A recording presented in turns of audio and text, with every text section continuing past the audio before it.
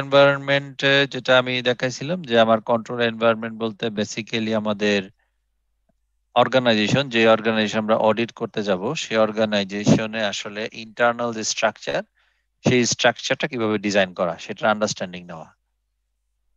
এখানে একটা বড় পার্ট ছিল, আমি বলছিলাম যে audit committee is playing a very good role here. যদি এই প্রতিষ্ঠানের অডিট কমিটি আছে, প্রিজিউম করে নিতে হবে ওদের গভর্নেন্স প্রসেস ভালো। এবং ইউজুয়ালি অডিট কমিটির একটা বড় কাজ হলো ফাইন্যান্সিয়াল ইনফরমেশনের ইন্টিগ্রিটি এনশিওর করা। এবং আমরা যে এক্সটার্নাল অডিটরের সাথে লিয়াজো মেনটেন করার একটা দায়িত্ব হলো অডিট কমিটির। যদিও বা অডিট কমিটি আমার পাবলিক লিমিটেড কোম্পানিতে দেখা যায়, প্রাইভেট লিমিটেড কোম্পানিতে আমরা অডিট কমিটি দেখি না। তো যার কারণে আমরা যে অডিট করতে যাই, যারা পাবলিক লিমিটেড কোম্পানি অডিট করছি তারা এটার ভিজিবিলিটি পাই। কিন্তু যারা প্রাইভেট লিমিটেড কোম্পানি অডিট করি তারা সাধারণত অডিট কমিটির ভিজিবিলিটি আমরা চোখে দেখি না। কিন্তু but this is a very মানে vigilant and important component of control environment. এরপর আমি যেটা বলেছিলাম যে আমার business risk and entities risk assessment process, অর্থাৎ আমি যে অডিট করতে যাব, at first I have to assess the risk of the business where I want to do audit.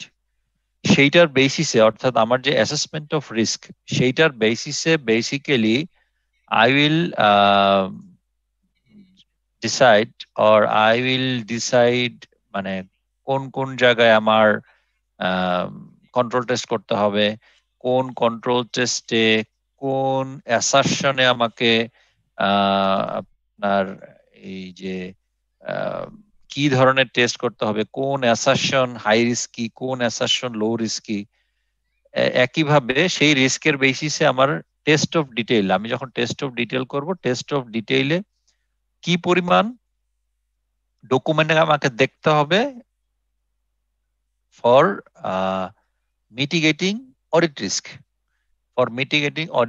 কি ধরনের বা কত পরিমাণ ডকুমেন্ট দেখতে হবে সেটাও অ্যাসেসমেন্ট হয় at the time of business risk entities risk assessment process। আচ্ছা, আমরা যখন কাজ করতে যাই এক্সিস্টিং অর্গানাইজেশনের মধ্যে যেই প্রসেস বা প্রসিডিউর অথবা তাদের যে পলিসি থাকে, সেইখানকার মধ্যে বেসিক্যালি অর্গানাইজেশনের রিস্ক অ্যাসেসমেন্ট প্রসেসটা ইনবিল্ড থাকে। আচ্ছা, কিভাবে ইনবিল্ড থাকে সেটা হলো যে আপনি যখন অডিট করতে যান, আপনার অডিটের ক্ষেত্রে আপনারা যখন অডিটের ফাইল দেখেন, অডিটে দুই ধরনের জিনিস থাকে। একটা হলো আমার পার্মানেন্ট ফাইল, আর একটা হলো আমার কারেন্ট ওয়ার্কিং ফাইল। এটা সম্বন্ধে আইডিয়া আছে তো, পার্মানেন্ট ফাইল কি জিনিস আর কারেন্ট ওয়ার্কিং ফাইল কি জিনিস?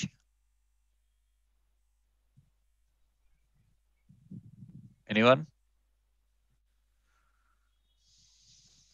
স্যার একটু ডিটেলস বললে ভালো হয় স্যার। আচ্ছা, পার্মানেন্ট ফাইল হলো যেই ডকুমেন্ট গুলা আমার পার্মানেন্ট ফাইলে, সেই ডকুমেন্ট গুলো প্রিজার্ভ করা হয় যেই ডকুমেন্ট গুলা রেকারিং অডিটের ক্ষেত্রে কাজে লাগে।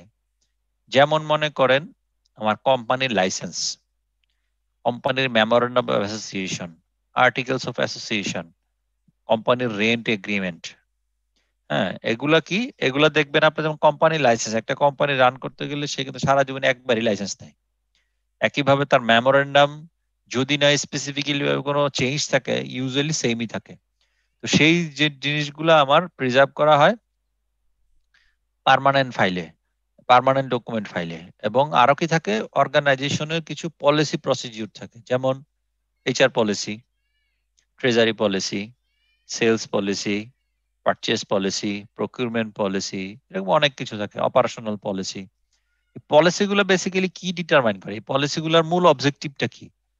মেইন অবজেক্টিভ হলো আমার প্রত্যেকটা ফিল্ডে বা প্রত্যেকটা পয়েন্টে কোনো রিস্ক থাকলে সেই রিস্ক গুলা আইডেন্টিফাই করা এবং সেই রিস্ক গুলো মিটিগেট করার জন্য আমার কি কি কন্ট্রোল ইম্পোজ করা যায়, যেখানে সেলফ রিলায়েন্টলি সেটা কিউর হয়ে যাবে। যেমন আপনি সিম্পল একটা এক্সাম্পল দেই, আপনি মনে করেন কোনো কিছু পারচেস করবেন।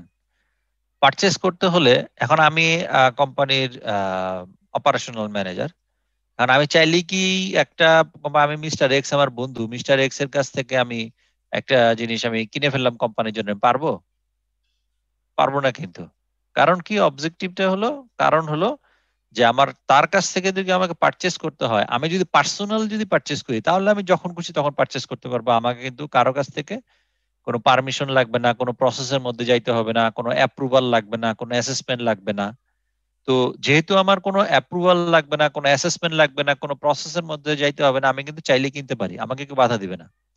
বাট আমি যখন কোনো কোম্পানির জন্য এটা কিনবো, তখন প্রথমেই বলবে যে তুমি যে এই পারচেসটা করতে যাচ্ছ, সেটা তোমার বন্ধু হোক আর যেই হোক, will it be ওর্থফুল for the organisation? এটা কি অর্গানাইজেশন ওর্থফুল হবে? এখন এটার জন্য কি একটা অ্যাসেসমেন্ট কমিটি আছে। দেখবেন আপনি কিছু কিনতে গেলে একটা অ্যাসেসমেন্ট কমিটি থাকে। সে কি করে, তাকে বলা হয় যে ভাই তুমি প্রাইস কোটেশন গুলো দাও বিভিন্ন কোম্পানির। তারপরে তার একটা টিম থাকে যে কোয়ালিটি কন্ট্রোল এশিওর করে। তো সে কি করবে, সে অ্যাসেসমেন্ট করে দেখবে লো প্রাইসে বেস্ট কোয়ালিটি কোথা থেকে আমি পাইতে পারি। তো এখন লো প্রাইসে বেস্ট কোয়ালিটি সবসময় আপনার বন্ধু দিবে? Not necessarily. তো আপনার বন্ধু কি করবে, আপনার বন্ধুর কাছে যখন আপনি চাইলে নিতে পারবেন? পারবেন না। তাহলে আপনাকে কি করতে হবে, ওই প্রসেসের মধ্যে যাইতে হবে। এই প্রসেসটা তাহলে কোথায় লেখা আছে? এটাকে আমি চাইলেই আমার মনে হইলো যে এটা আমার অ্যাসেসমেন্ট প্রকিউরমেন্ট ম্যানেজার সে সাইন না করে ফাইন্যান্স ম্যানেজার সাইন করলে হবে? বা প্রকিউরমেন্ট ম্যানেজার আমার এটার অ্যাসেস না করে ফাইন্যান্স ম্যানেজার অ্যাসেস করলে হবে? হবে না। বিকজ অফ এইটার একটা পলিসি আছে, সেই পলিসির মধ্যে বলা আছে যে যে জিনিসটা কিনতে হলে আমাকে কি করতে হবে, এটা প্রকিউরমেন্ট ম্যানেজার অ্যাসেস করতে হবে, পেমেন্টের জন্য ফাইন্যান্স ম্যানেজারকে ইনভলভ করতে হবে। এই যে প্রসেসটা আমার এই ইয়ার মধ্যে ইনবিল্ড করা, পলিসির মধ্যে ইনবিল্ড করা, this is a part of risk assessment process and mitigation plan. এটা ক্লিয়ার সবার কাছে? জি স্যার। ওকে, আচ্ছা। এখন আপনার তাহলে এইখানে তাহলে কন্ট্রোল এনভায়রনমেন্টে আমার এই ইয়াতে ইন্টারনাল কন্ট্রোল বিজনেস রিস্ক বলতে তারা একটা ডেফিনেশন দিছে, দেখেন। তারা বলতে চাচ্ছে কি, the process by which management in a business identifies business risks relevant to the financial reporting objectives and decides what actions to take to address those risks, for example implementing internal control. এখানে আপনি আমরা audit যেটা করব, আমরা audit কিন্তু basically আমরা কিসের উপর করি, ফাইন্যান্সিয়াল স্টেটমেন্টের উপরে করি। যার কারণে এখানে যা কিছু আপনি করবেন না কেন, মূল অবজেক্টিভটা হলো ফাইন্যান্সিয়াল ইনফরমেশনের কারেক্টনেস বা কমপ্লিটনেস। তো এখানে যেটা বলছে যে আমার প্রত্যেকটা বিজনেসের মধ্যে আমার রিস্ক আইডেন্টিফিকেশন প্রসেসটা কি, যেটা আমার ফাইন্যান্সিয়াল রিপোর্টিং এ ইম্প্যাক্ট ফেলে। একটা জিনিস মনে রাখতে হবে, আমি এই অর্গানাইজেশনে যত কাজ করি না কেন, যেখানে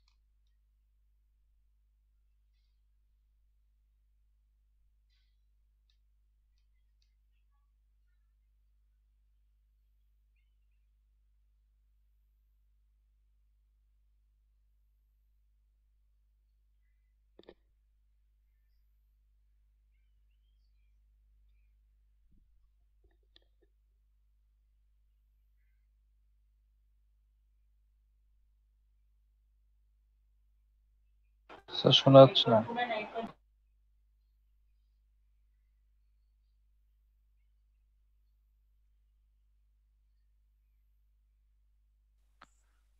এখন শুনতে পাচ্ছেন?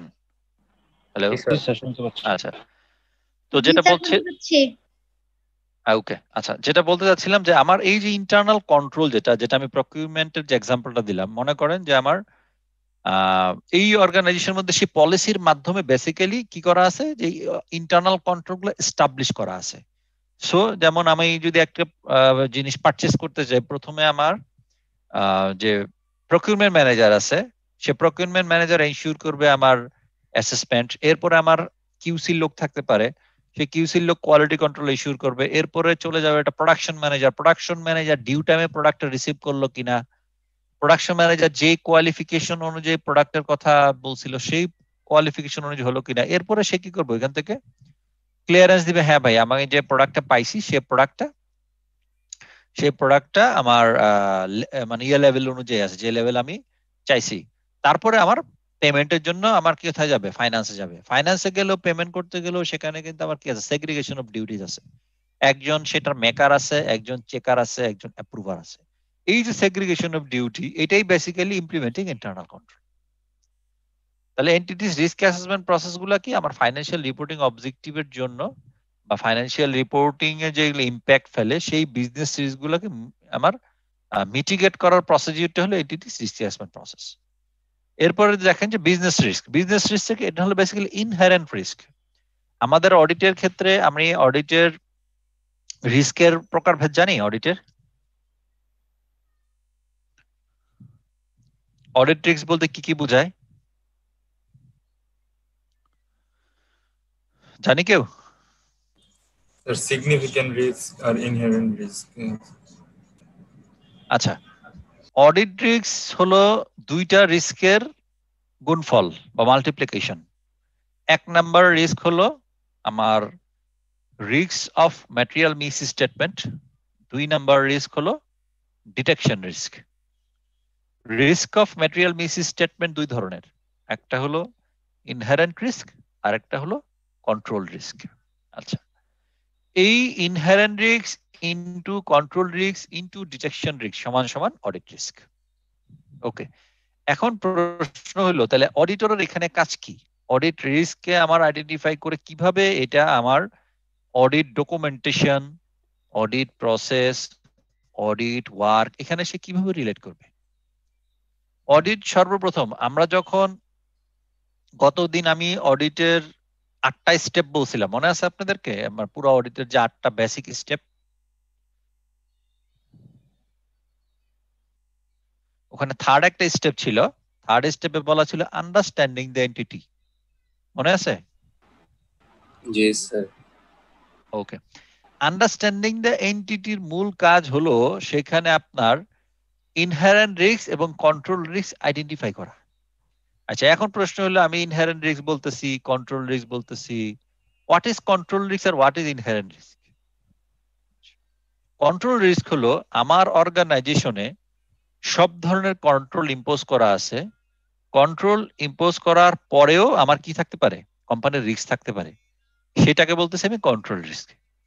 আর ইনহেরেন্ট রিস্ক হলো প্রত্যেকটা বিজনেসের মধ্যে ইনহেরেন্ট কিছু রিস্ক আছে যেটা আপনি কোনোদিন মানে দূর করতে পারবেন না, সেইটাকে বলতেছে ইনহেরেন্ট রিস্ক। মানে যে কোনো ব্যবসা করতে গেলে সবকিছু এস্টাবলিশ থাকার পরেও, কন্ট্রোল এস্টাবলিশ থাকার পরেও, প্রসেস এস্টাবলিশ থাকার পরেও, বিজনেস নরমাল স্মুথ ভাবে চলতেছে, তারপরেও কি হইতে পারে, কিছু লস হইতে পারে, কিছু প্রবলেম হইতে পারে, সেইটা আপনি মিটিগেট করতে পারবেন না।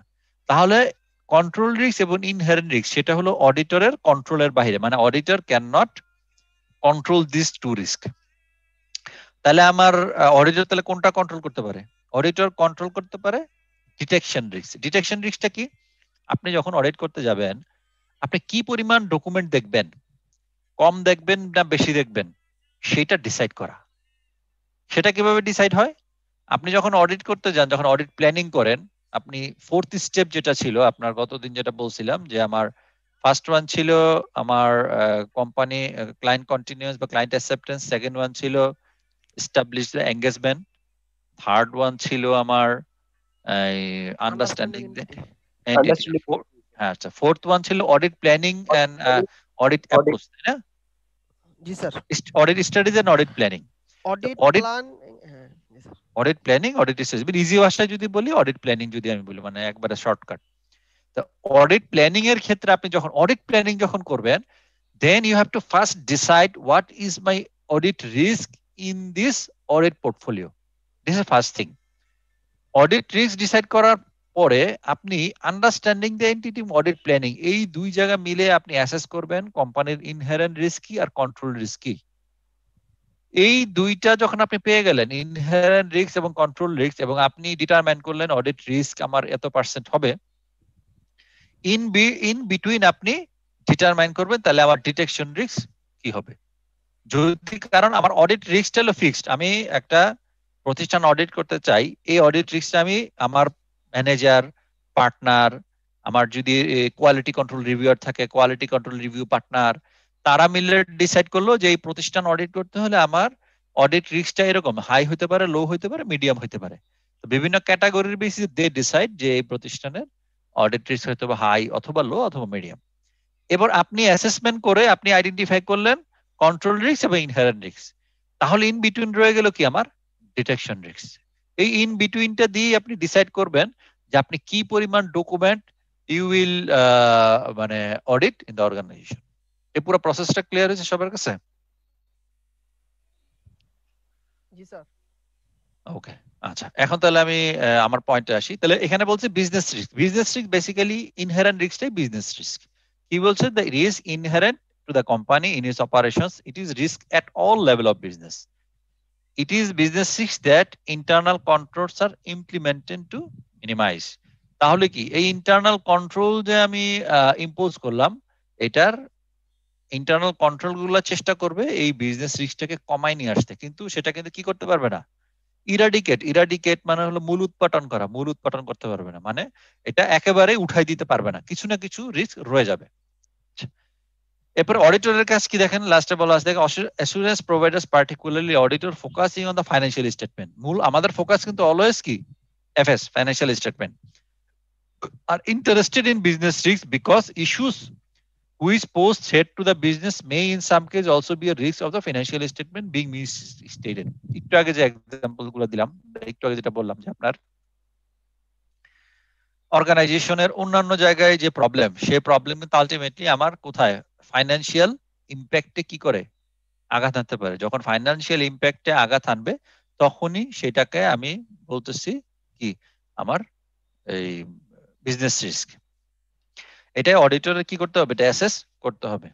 যেমন একটা এক্সাম্পল দিছে দেখেন, বলছে যে value for example, if a particular division of a business was threatened with closure, the valuation of all the assets associated with that division would be affected. In more general terms, if an economic downturn puts pressure on a company to meet the expectation of providers of finance, management might be tempted to manipulate the financial statement. এটা বুঝতে পারছেন?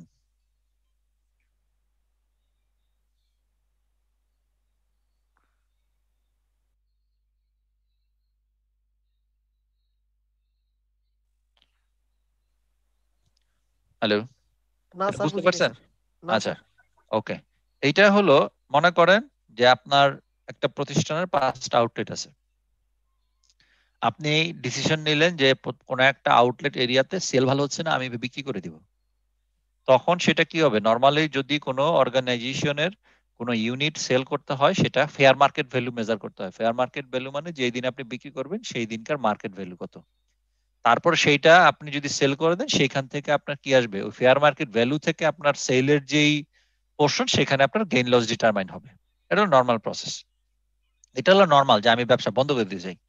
হঠাৎ করে দেখা গেল economic recession হলো, যেমন এখন করোনা চলতেছে, করোনার কারণে অনেক প্রতিষ্ঠান কি করতেছে, চিন্তা করতেছেন না ভাই ব্যবসা করা সম্ভব না, বন্ধ করে দিব, করতেছেন, এবং অনেকে অলরেডি ব্যবসা বন্ধ করে দিছে, অনেকে লোন দিতে পারতেছে না, যার কারণে বাংলাদেশ ব্যাংক কিন্তু কিছু ফ্যাসিলিটি দিচ্ছে যে ডিসেম্বর পর্যন্ত তোমাকে লোন না দিলেও তোমাকে ডিফল্টার করবে না, ঠিক আছে, লোনের ইনস্টলমেন্ট না দিলেও ওই সুবিধা কিন্তু বাংলাদেশ ব্যাংক দিচ্ছে। কারণ কি, একটাই কারণ, যে কারণ এই এখন যে সিচুয়েশন, এই সিচুয়েশনে কিন্তু কিছু স্পেসিফিক সেক্টর ছাড়া বাকি সেক্টরে কিন্তু ব্যবসা করা পসিবল হচ্ছে না। যেহেতু ব্যবসা করা পসিবল হচ্ছে না, তাহলে গভর্নমেন্ট সেটাকে ইনডিরেক্টলি একটা প্রণোদনা দিচ্ছে যে ভাই ঠিক আছে, ম্যাক্সিমাম বিজনেস তুমি লোনের উপরে করো, যেহেতু লোনের উপরে করো এই বছর তোমাকে কোনো ইনস্টলমেন্ট না দিলেও কোনো ব্যাংক তোমাকে ডিফল্টার বলবে না, কিন্তু বাট তোমার জন্য একটা পেনাল্টি আছে, পেনাল্টি কি এই বছরের জন্য যে ইন্টারেস্টটা আছে সেটা ইন ফিউচারে তোমার যখন ব্যবসা রিকভার করে আসবে তোমাকে দিয়ে দিতে হবে। কারণ ব্যাংক তোমাকে এই 1 বছরের জন্য কি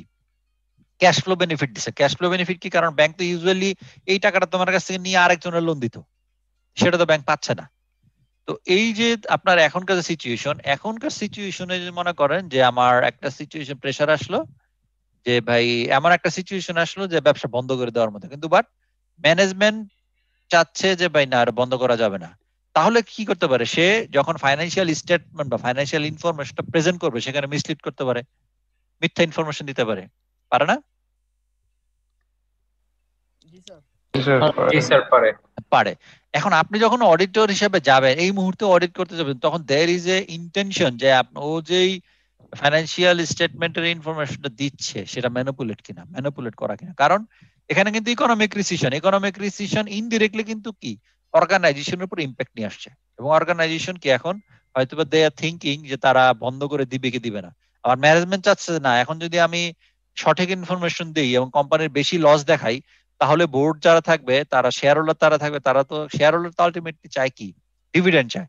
ও তো ব্যবসা লস হলে তো ডিভিডেন্ড পাবে না, যখন লস হবে ডিভিডেন্ড পাবে না, তখন সে কি করতে পারে, সে বলতে পারে বাবা রে আমি ব্যবসা করবো না, ব্যবসা বন্ধ করে দাও। তাহলে ম্যানেজমেন্ট কি হতে পারে, ম্যানেজমেন্টের ওদের চাকরি চলে যেতে পারে। এই জন্য সেই ভয়ে কি করতে পারে, তারা ইনফরমেশন মিসলিড করতে পারে। সো ইনডিরেক্টলি এটা ইম্প্যাক্ট কোথায়, ফাইন্যান্সিয়াল স্টেটমেন্ট। এখন বুঝতে পারছেন? এটা হচ্ছে স্যার গোয়িং কনসার্ন থ্রেটের কারণে ওরা হয়তো ম্যানিপুলেটটা করতে পারে আর কি স্যার। হ্যাঁ হইতে পারে, গোয়িং কনসেন্ট্রেটের কারণে হইতে পারে। ঠিক আছে,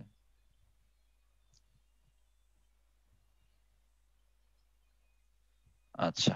এরপরে হলো এরপরে ওরা একটা রিস্ক অ্যাসেসমেন্ট প্রসেসের একটা স্টেপ বলছে যে identify the relevant business risk, impact estimate the impact of the risk, assessment the likelihood of occurrence. Likelihood of occurrence হলো প্রবাবিলিটি অ্যানালাইসিস।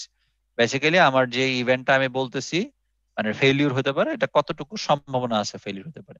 ডিসাইড আপন অ্যাকশন, আমার যে ওই তিনটার বেসিসে I will go for the action, যে আমি কি ইম্পোজ করব, আমি কি আমার নিজস্ব ইন্টারনাল কন্ট্রোলটা এনশিওর করব, নাকি এটা কোনো ইন্স্যুরেন্স দিয়ে আমি মেজার করব, নাকি এক্সিস্টিং অপারেশন যদি সে প্রসেস আমি চেঞ্জ করে ফেলবো। This is the normal risk assessment process. আচ্ছা, এরপর হলো আমার third one, information system relevant two financial reporting objective. This is the most important one. এখনকার সময়ে ইনফরমেশন সিস্টেমের একটা বড় ইনগ্রেডিয়েন্ট হলো আমার আইটি। আগে একটা সময়, আজ থেকে 20 বছর 30 বছর বা 40 বছর আগে all was dependent on manual. মানুষ সবকিছু হাতে লিখে রাখতো। কারণ আমি যখন ফার্মে ছিলাম তখন স্যার বলতো, যে আমাদের স্যার উনি রিটায়ারমেন্ট চলে গেছেন, স্যার বলতো আমরা যখন কেপিএমজি তে ছিলাম তখন ফাইন্যান্সিয়াল স্টেটমেন্ট হাতে লিখতাম, হাতে লিখে লিখে আমি ফাইন্যান্সিয়াল স্টেটমেন্ট অডিট করতাম।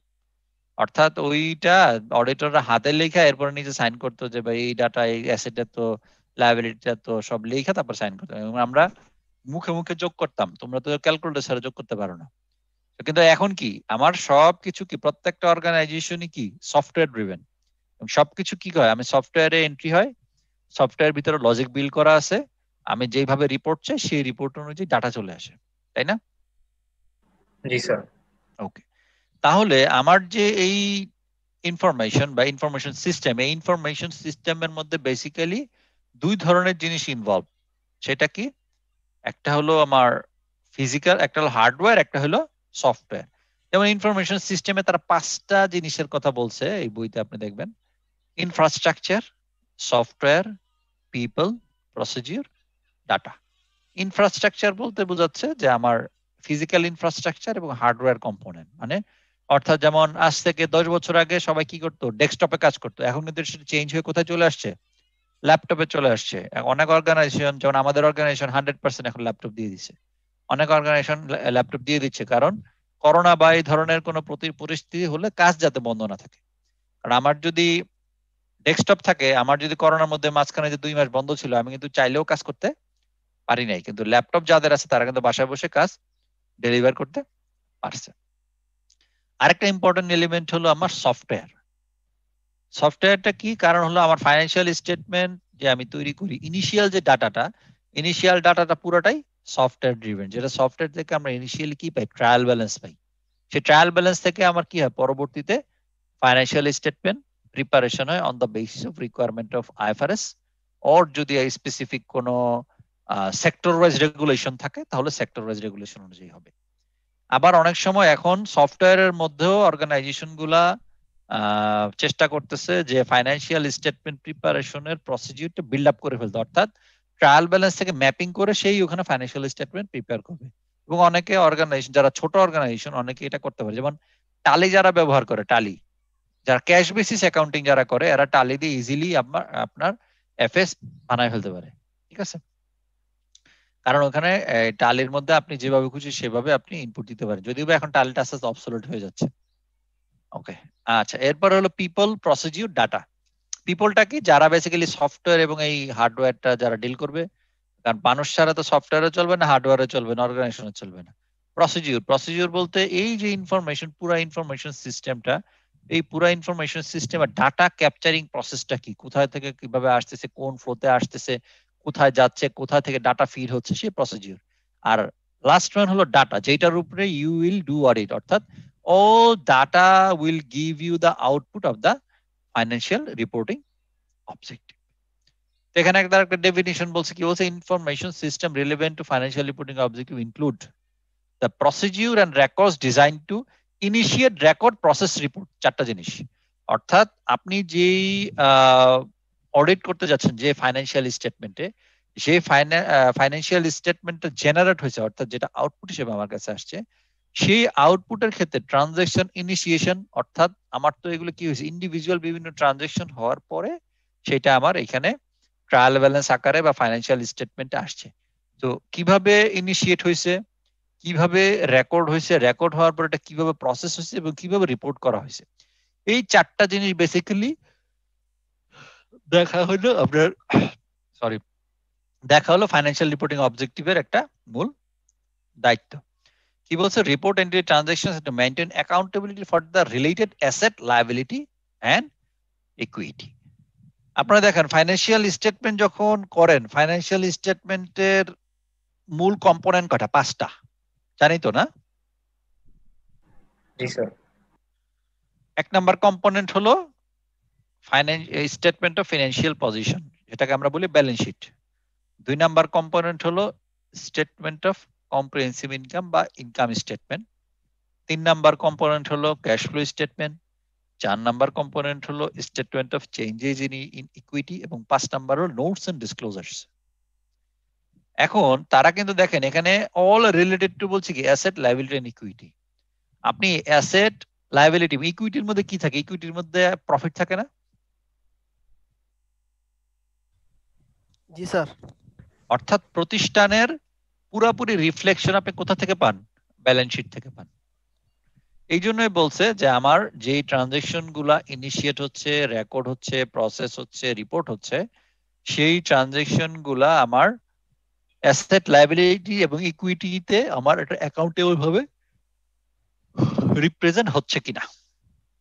তাহলে অডিটর হিসেবে আপনি কি করবেন? অডিটর হিসেবে কিছু কাজ দিয়ে দিছে, দেখেন, the classes of transaction that are significant to the entity. গতকাল কথা বলছিলাম না গত ক্লাসে, যে ক্লাসেস অফ ট্রানজাকশন কি, অ্যাকাউন্টস ব্যালেন্স কি বলছিলাম না?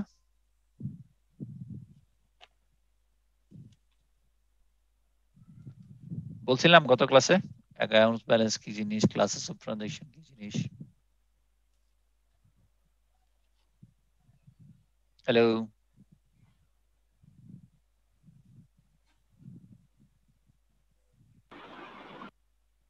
হ্যালো, হ্যাঁ আমি গত ক্লাসে বলছিলাম না যে what is account balance, what is classes of transaction. G sir, বলা হয়েছিল। বলেন ক্লাসেস অফ ট্রানজাকশন কি বলতে কি বোঝাচ্ছে? স্যার, ক্লাসেস অফ ট্রানজাকশন বলতে যেটা মেইনলি ট্রায়াল ব্যালেন্সে দেখানো হয়। অ্যাকাউন্টস ব্যালেন্সটা হচ্ছে এফএস, যেটা অ্যাসেট এবং লায়াবিলিটিস। আর থার্ডে হচ্ছে যেটা প্রেজেন্টেশন এন্ড ডিসক্লোজার, যেটা ট্রায়াল ব্যালেন্স আর এফএস কে যেটা প্রেজেন্ট করা হয় স্যার। আচ্ছা, দ্বিতীয়টা ঠিক আছে, যে আমার অ্যাকাউন্ট ব্যালেন্স বলতে balance sheet. Classes of transaction বলতে বেসিক্যালি ইনকাম স্টেটমেন্ট, অর্থাৎ রেকারিং ট্রানজাকশন যেগুলো, সেগুলো বলতেছে ক্লাসেস অফ ট্রানজাকশন। যেমন sales, recurring transaction; purchase, recurring transaction; operating expense, recurring transaction. এই যে তিনটা জিনিস বেসিক্যালি এগুলো হলো আমার ক্লাসেস অফ ট্রানজাকশন। তাহলে বলছে the auditor will be interested in classes of transactions that R significant to the entity, অর্থাৎ আমার এই প্রফিট এন্ড লসে যে ক্লাসেস অফ ট্রানজাকশন আছে সেখানে সিগনিফিকেন্ট কোনো ক্লাসেস অফ ট্রানজাকশন মানে ট্রানজাকশন আছে কিনা। তারপর বলছে the procedure by which this transactions R recorded and reported. একটা ট্রানজাকশন ইনিশিয়েট হইলো, ফাইন, ভেরি গুড। এখন এটা কিভাবে রেকর্ড হচ্ছে, কিভাবে রিপোর্ট হচ্ছে। যেমন আমি কোনো একটা পারচেজ করছি, সেটা হইতে পারে এক্সপেন্স, হইতে পারে অ্যাসেট, তাই না? এখন কোনটা অ্যাসেট হবে, কোনটা এক্সপেন্স হবে, কোন যেখানে কোনখানে আমার ইনপুট দিলে এটা অ্যাসেটে শো করবে, কোথায় ইনপুট দিলে এক্সপেন্সে শো করবে, it should be design and mapped. Auditor হিসেবে এটাও দেখা দায়িত্ব যে আপনার কোন একটা ট্রানজাকশন তারা এন্ট্রি করতেছে, সেই ট্রানজেকশনটা কি অ্যাসেট হিসেবে বুক হইলো নাকি এক্সপেন্স হিসেবে বুক হইলো, সেই অ্যাসেট বা এক্সপেন্স বুক করার প্রসিডিউর কি, সেখানে প্রপারলি জিএল ম্যাপিং আছে কিনা, এটা অডিটরের একটা কাজ। থার্ড ওয়ান কি বলছে, related accounting records and supporting information. এখন আপনাকে বললো যে ভাই আমি এই জিনিসটা 100 টাকা দিয়ে পারচেজ করছি, এরপর আপনি কি চান, তারা বলেন না ভাই ভাউচার দেন, আপনি এটা যে পারচেজ করছেন সেটা অ্যাপ্রুভাল দেন, আপনার মেকার চেকার কন্ট্রোল আছে কিনা। তো এই জিনিসগুলা they will go for the procedure by which this the related accounting records and supporting information. How the information system capture events other than transactions that are relevant to the financial statement. এটা হলো নন financial information. যদি আমার organisation, প্রত্যেকটা organisation নন financial information থাকে, তাহলে বুঝতে হবে যে নন ফাইন্যান্সিয়াল ইনফরমেশন গুলো কিভাবে ফাইন্যান্সিয়াল স্টেটমেন্টে ক্যাপচার করা হয়। যেমন নাম্বার অফ এমপ্লয়ি একটা নন ফাইন্যান্সিয়াল ইনফরমেশন। মোবাইল গ্রাহকদের ক্ষেত্রে যদি আমি গ্রামীণ ফোন, এয়ারটেল ওদের জন্য বলি নাম্বার অফ কাস্টমার, এটা একটা নন ফাইন্যান্সিয়াল ইনফরমেশন। এখন এটা তো আমার কোথাও সিস্টেমে কোথাও নাই, তাহলে আপনি ফাইন্যান্সিয়াল স্টেটমেন্ট প্রিপারেশন সময় এটা কিভাবে ক্যাপচার করে এরা, সেটাও অডিটরকে কি করতে হবে, মানে need to verify and understand যে কিভাবে এটা হচ্ছে। লাস্ট ওয়ানে process of preparing financial statement, যেটা দিয়ে আপনি কি করেন, অডিট করেন। একটা ট্রায়াল ব্যালেন্স হয়, ট্রায়াল ব্যালেন্স থেকে বিভিন্ন ম্যাপিং হয়, সেই ম্যাপিং থেকে এটা একটা ফাইন্যান্সিয়াল স্টেটমেন্ট প্রিপারেশন হয়, ম্যাপিংটা ঠিক আছে কিনা, ম্যাপিংটা অ্যাপ্রুভ কিনা, এখানে চার্ট অফ অ্যাকাউন্ট যেটা আছে, চার্ট অফ অ্যাকাউন্টস এর ডেফিনিশন অনুযায়ী যাচ্ছে কিনা, ঠিক আছে, এই জিনিসগুলো আমার কি করা, দেখা। এরপরে হলো যে আমার কন্ট্রোল অবজেক্টিভস। কন্ট্রোল অবজেক্টিভস কি, ফোর্থ যে অবজেক্টিভটা সেটা কি, policy and procedure that help ensure that management directives R carried out. আমি প্রথমেই বলছিলাম যে আমার একবার ফার্স্ট 1 নাম্বার পয়েন্টে এক জায়গায় বলছিলাম যে আমার অর্গানাইজেশন কি থাকে, বিভিন্ন পলিসি থাকে, প্রকিউরমেন্ট পলিসি, তারপর আপনার sales policy, HR policy, treasury policy. এখন প্রশ্ন হলো, আমি তো পলিসি করলাম, পলিসিটা অ্যাপ্রুভ করে দিল বোর্ড বা ম্যানেজমেন্ট, ম্যানেজমেন্ট না বোর্ড বা আমার ডিরেক্টর বা শেয়ার হোল্ডার অ্যাপ্রুভ করে দিল। কেন অ্যাপ্রুভ করে দিল? বিকজ অফ অর্গানাইজেশনে আমরা ম্যানেজমেন্টে যারা কাজ করি, যে এমপ্লয়ি যারা কাজ করি, তারা প্রপারলি সেটা করতেছে কিনা। ওখানে তো আমার কি লেখা, ওখানে আমার আপনার এই গদ্য লেখা, কিন্তু বাট এই গদ্যকে যদি আপনি কি করেন, কাজে ইমপ্লিমেন্ট করতে যান, তাহলে কি আপনাকে প্রসেস ডিজাইন করতে হবে, এবং সেই প্রসেসের মধ্যে প্রত্যেকটা জায়গায় যতগুলো রিস্কের কথা ওখানে বলা আছে, প্রত্যেকটা রিস্ক মিটিগেট করার জন্য আপনাকে কন্ট্রোল পয়েন্ট বসাইতে হবে। তো কন্ট্রোল অ্যাক্টিভিটিটা হলো সেই জিনিস যে আমার যে পলিসি প্রসিডিউরটা বলা আছে, সেই পলিসি এন্ড প্রসিডিউর ইমপ্লিমেন্ট করার জন্য সে আমি কি কি কন্ট্রোল প্রসেস বা ম্যানেজ এই পলিসি এন্ড প্রসিডিউর আমি কি করা আছে, বা ম্যানেজমেন্ট কন্ট্রোল ডিজাইন করা আছে। Control activities are the most tangible internal control that the auditor will concentrate on to a large degree. অর্থাৎ কন্ট্রোল অ্যাক্টিভিটি হলো অডিটরের সবচেয়ে বেশি কাজ। অর্থাৎ আপনি যখন প্রত্যেকটা প্রসেস রিভিউ করতে যাবেন, প্রত্যেকটা প্রসেসের রিভিউতে আমি গত দিন বলছিলাম যে আপনার 5 নাম্বার যে স্টেপ, টেস্ট অফ কন্ট্রোল, মনে আছে?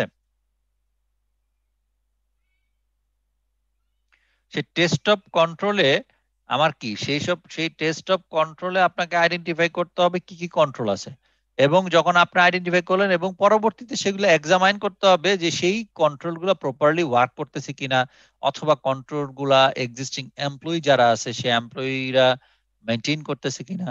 অডিটর কি করবে? The auditor will be concern with the understanding war A control prevents an error or detects or কারেক্টস an error. দুইটা জিনিস আগেই বলছিলাম, preventive control, detective control.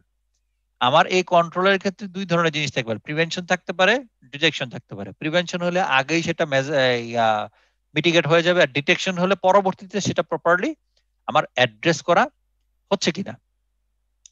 Control activities may be manual or if relevant where processes are computerized, then they may also have specific IT control activities. এখন আসেন, আমার control activities দুই রকম হতে পারে, একটা ম্যানুয়াল হতে পারে, একটা আইটি কন্ট্রোল হতে পারে। এখনকার সময়ে যেহেতু আমার প্রত্যেকটা প্রসেসে IT driven, so IT control objective হওয়াটা খুব স্বাভাবিক। কন্ট্রোল অ্যাক্টিভিটিতে দেখেন কতগুলা পয়েন্ট দেওয়া আছে: authorisation, performance review, information processing, physical control, segregation of duties. অর্থাৎ 5 ধরনের কন্ট্রোল অ্যাক্টিভিটি আছে। অথরাইজেশন কি? Approval and control of documents. Authorisation আপনি দেখবেন প্রত্যেকটা অর্গানাইজেশনে আপনার অথরাইজেশন ম্যাট্রিক্স থাকে। একটা পেমেন্ট করতে গেলে কত টাকার উপরে গেলে ফাইন্যান্স ম্যানেজারের কাছে যাইতে হবে, কত টাকার উপরে গেলে সিএফও যাবে, কত টাকার উপরে গেলে সিইও যাবে, থাকে না? জি স্যার, এটা থাকে। অর্থাৎ এটাও একটা কন্ট্রোল, কারণ যখন সিইওর কাছে একটা পেমেন্টের জন্য যাবে, যেমন 1 কোটি টাকার উপরে গেলে সিইওর কাছে যাবে, সিইওর কাছে গেলে সিইও কি ব্যাপারে 1 কোটি টাকা কিসের পেমেন্ট, তখন আপনি বলবেন ভাই এই কারণে পেমেন্ট। তো যেহেতু এইসব আগের অ্যাপ্রুভাল প্রসেসের মধ্যে হি ইনভলভ, তো সে জানে হ্যাঁ ঠিক আছে এরকম একটা তো ছিল, হ্যাঁ ঠিক আছে এটা পেমেন্ট, ওকে ফাইন দিয়ে দিচ্ছি। কিন্তু বাট সে যদি এখানে আপনার মনে করেন যে 1 কোটি টাকা পেমেন্ট, তখন তার মনে হলো না এটা তো 1 কোটি টাকা না, এটা তো একটু কম ছিল, 90 লাখ টাকা ছিল, তখন সে বলবে কি ব্যাপার 1 কোটি টাকা পেমেন্ট দিয়েছে, এটা তো আমার মনে হয় 90 লাখ টাকা। তখন বলবে ডকুমেন্ট নিয়ে আসো তো দেখি, কি 1 কোটি টাকা বলতেছো কেন, 1 কোটি টাকা হইলো, তারা কি কোনো ওভার বিল করলো কিনা, অথবা তাদেরকে আমি বেশি টাকা দিছি কিনা, বিকজ অফ সে কাজ করার সময় কোনো জায়গায় সে বেশি চার্জ করছে কিনা। এই যে প্রসেসটা, এই প্রসেসটা হলো একটা কন্ট্রোল। আরেকটা হলো পারফরমেন্স রিভিউ। পারফরমেন্স রিভিউ আপনি যে এক্সিস্টিং কাজটা করতেছেন সেই এক্সিস্টিং কাজটা একটা ইন্ডিপেন্ডেন্ট লোক রিভিউ করা, অথবা ইন্ডিপেন্ডেন্টলি আপনি রিভিউ করা। যেমন রিকনসিলিয়েশন, ব্যাংক রিকনসিলিয়েশন, ঠিক আছে, ডেটর্স রিকনসিলিয়েশন, ক্রেডিটর্স রিকনসিলিয়েশন। এই আপনি রিকনসিলিয়েশন কেন করেন? মনে করেন ব্যাংক রিকনসিলিয়েশন কেন করেন? ব্যাংক রিকনসিলিয়েশন দিয়ে আপনি আইডেন্টিফাই করেন যে আমার কত কত কোন কোন ইয়েগুলা, আপনার চেক গুলা আউটস্ট্যান্ডিং আছে, মানে আমি দিয়ে দিছি কিন্তু ভেন্ডর প্লেস করে নাই, আর কোন কোন চেক গুলা আপনার কালেকশনে বাকি আছে, লসমেন্ট আছে। যেমন আমি চেক রিসিভ করছি, ব্যাংকে দিছি, কিন্তু বাট আমার যেই অপোজিট পার্টি তার অ্যাকাউন্টে হয়তো টাকা নাই, বা সে হয়তো ক্লিয়ার করে নাই, অথবা তার ডিলে হচ্ছে। তো এইটা আপনি কি করতে পারেন, ইজিলি ইউ ক্যান আইডেন্টিফাই যে আমি যেগুলো চেক দিলাম এবং চেক পাইলাম কোনগুলো আমার আউটস্ট্যান্ডিং রয়ে গেছে, এবং পরবর্তীতে কি করতে পারেন, আপনি ফলো আপ নিতে পারেন যে কি ভাই আপনার সে কবে চেক দিয়েছেন, চেক এখনো ক্লিয়ার হচ্ছে না কেন। তারপর হলো comparing internal data with external sources of information, debtors confirmation, creditors confirmation, bank confirmation. কারণ কি অর্গানাইজেশনের এক্সটার্নাল ডাটা হলো আমার, মনে করেন ব্যাংক কনফার্মেশন যদি হয়ে থাকে তাহলে আপনি ব্যাংক দিবে সেই ডাটাটা, আর ব্যাংক যদি সেই ডাটাটা দিয়ে থাকে তাহলে ইজ এন এক্সটার্নাল পার্টি। তো সেই এক্সটার্নাল পার্টি যে ফিগারটা কনফার্ম করতেছে এবং আপনার যে ব্যাংক ব্যালেন্স হিসেবে অর্গানাইজেশনে যে টাকাটা রেকর্ড করা আছে দুইটার মধ্যে কোনো গ্যাপ আছে কিনা সেটা কি করা, চেক করা। তো এটা একটা পারফরমেন্স রিভিউ হতে পারে। Maintaining and reviewing control accounts and trial balances. আচ্ছা, এইটা যদি সিম্পল এক্সাম্পল দেই, সেটা হলো আপনি, এটা সবচেয়ে বেশি হয় হলো আপনার সেলস এবং পারচেজের ক্ষেত্রে। আর সেলস এর কারণে আমার ক্রিয়েট হয় রিসিভেবল, পারচেজের কারণে ক্রিয়েট হয় আমার পেয়েবল। তো আমার সেলস এবং পারচেজ লেজার যে থাকবে সেটার আন্ডারে কিন্তু কি থাকে, আমার ভেন্ডর ওয়াইজ অথবা কাস্টমার ওয়াইজটা আমার এই সাবজিএল থাকে। মনে করেন আমার 100 টাকা পেয়েবল আমাকে দিতে হবে, 100 টাকা কার কার কাছে পেয়েবল সেটা তো আমার জানতে হবে, তাই না? তো কার কার কাছে পেয়েবল এইটার রেকর্ডিংটা থাকে আমার সাবজিএল এ।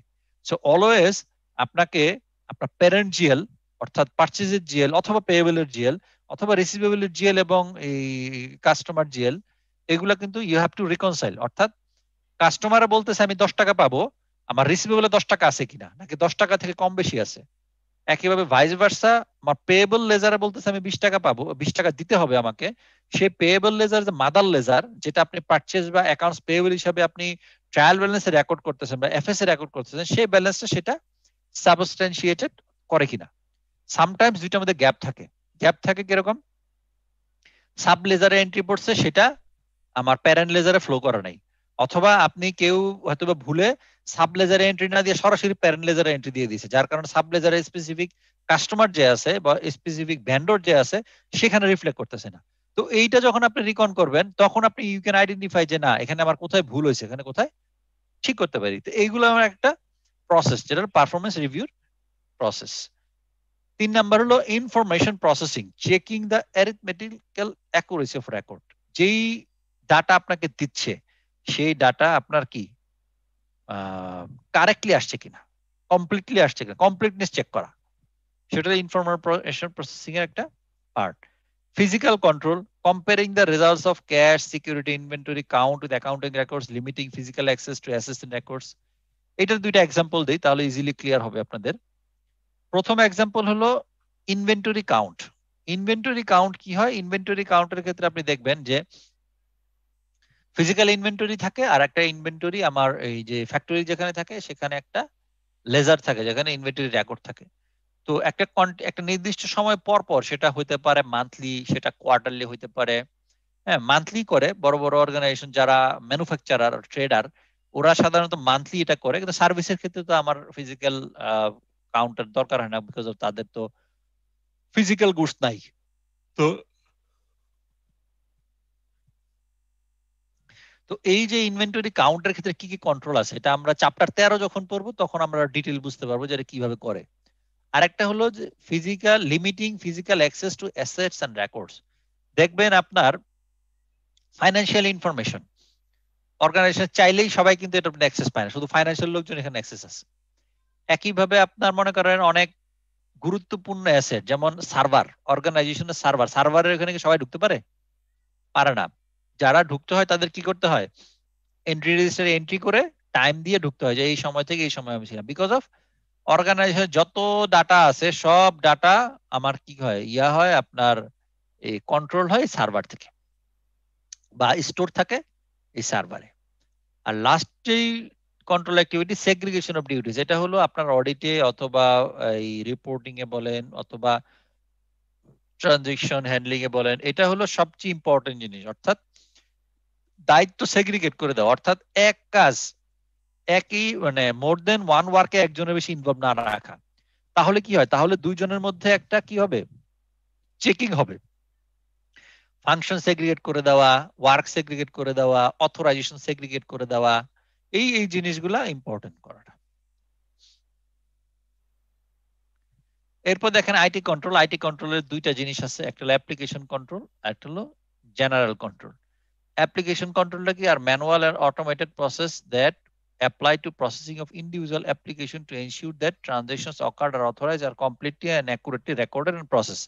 আর জেনারেল কন্ট্রোল কি, policy and procedure that relate to many applications and support the effective function of application control by helping to ensure the continued proper operation of information systems. আচ্ছা, যদি আমি খুব শর্টকাটে বলি, জেনারেল কন্ট্রোল হলো IT কন্ট্রোলের policy and procedure, they are the mother. অর্থাৎ তারা কিছু গাইডলাইন বলে দিবে যে এটা করা যাবে, এটা করা যাবে না, এটা করলে এর অ্যাপ্রুভাল লাগবে, ওইটা করলে ওর অ্যাপ্রুভাল লাগবে, ওইটা ওইখানে দেওয়া যাবে, এটা এখানে দেওয়া যাবে না। This is general control.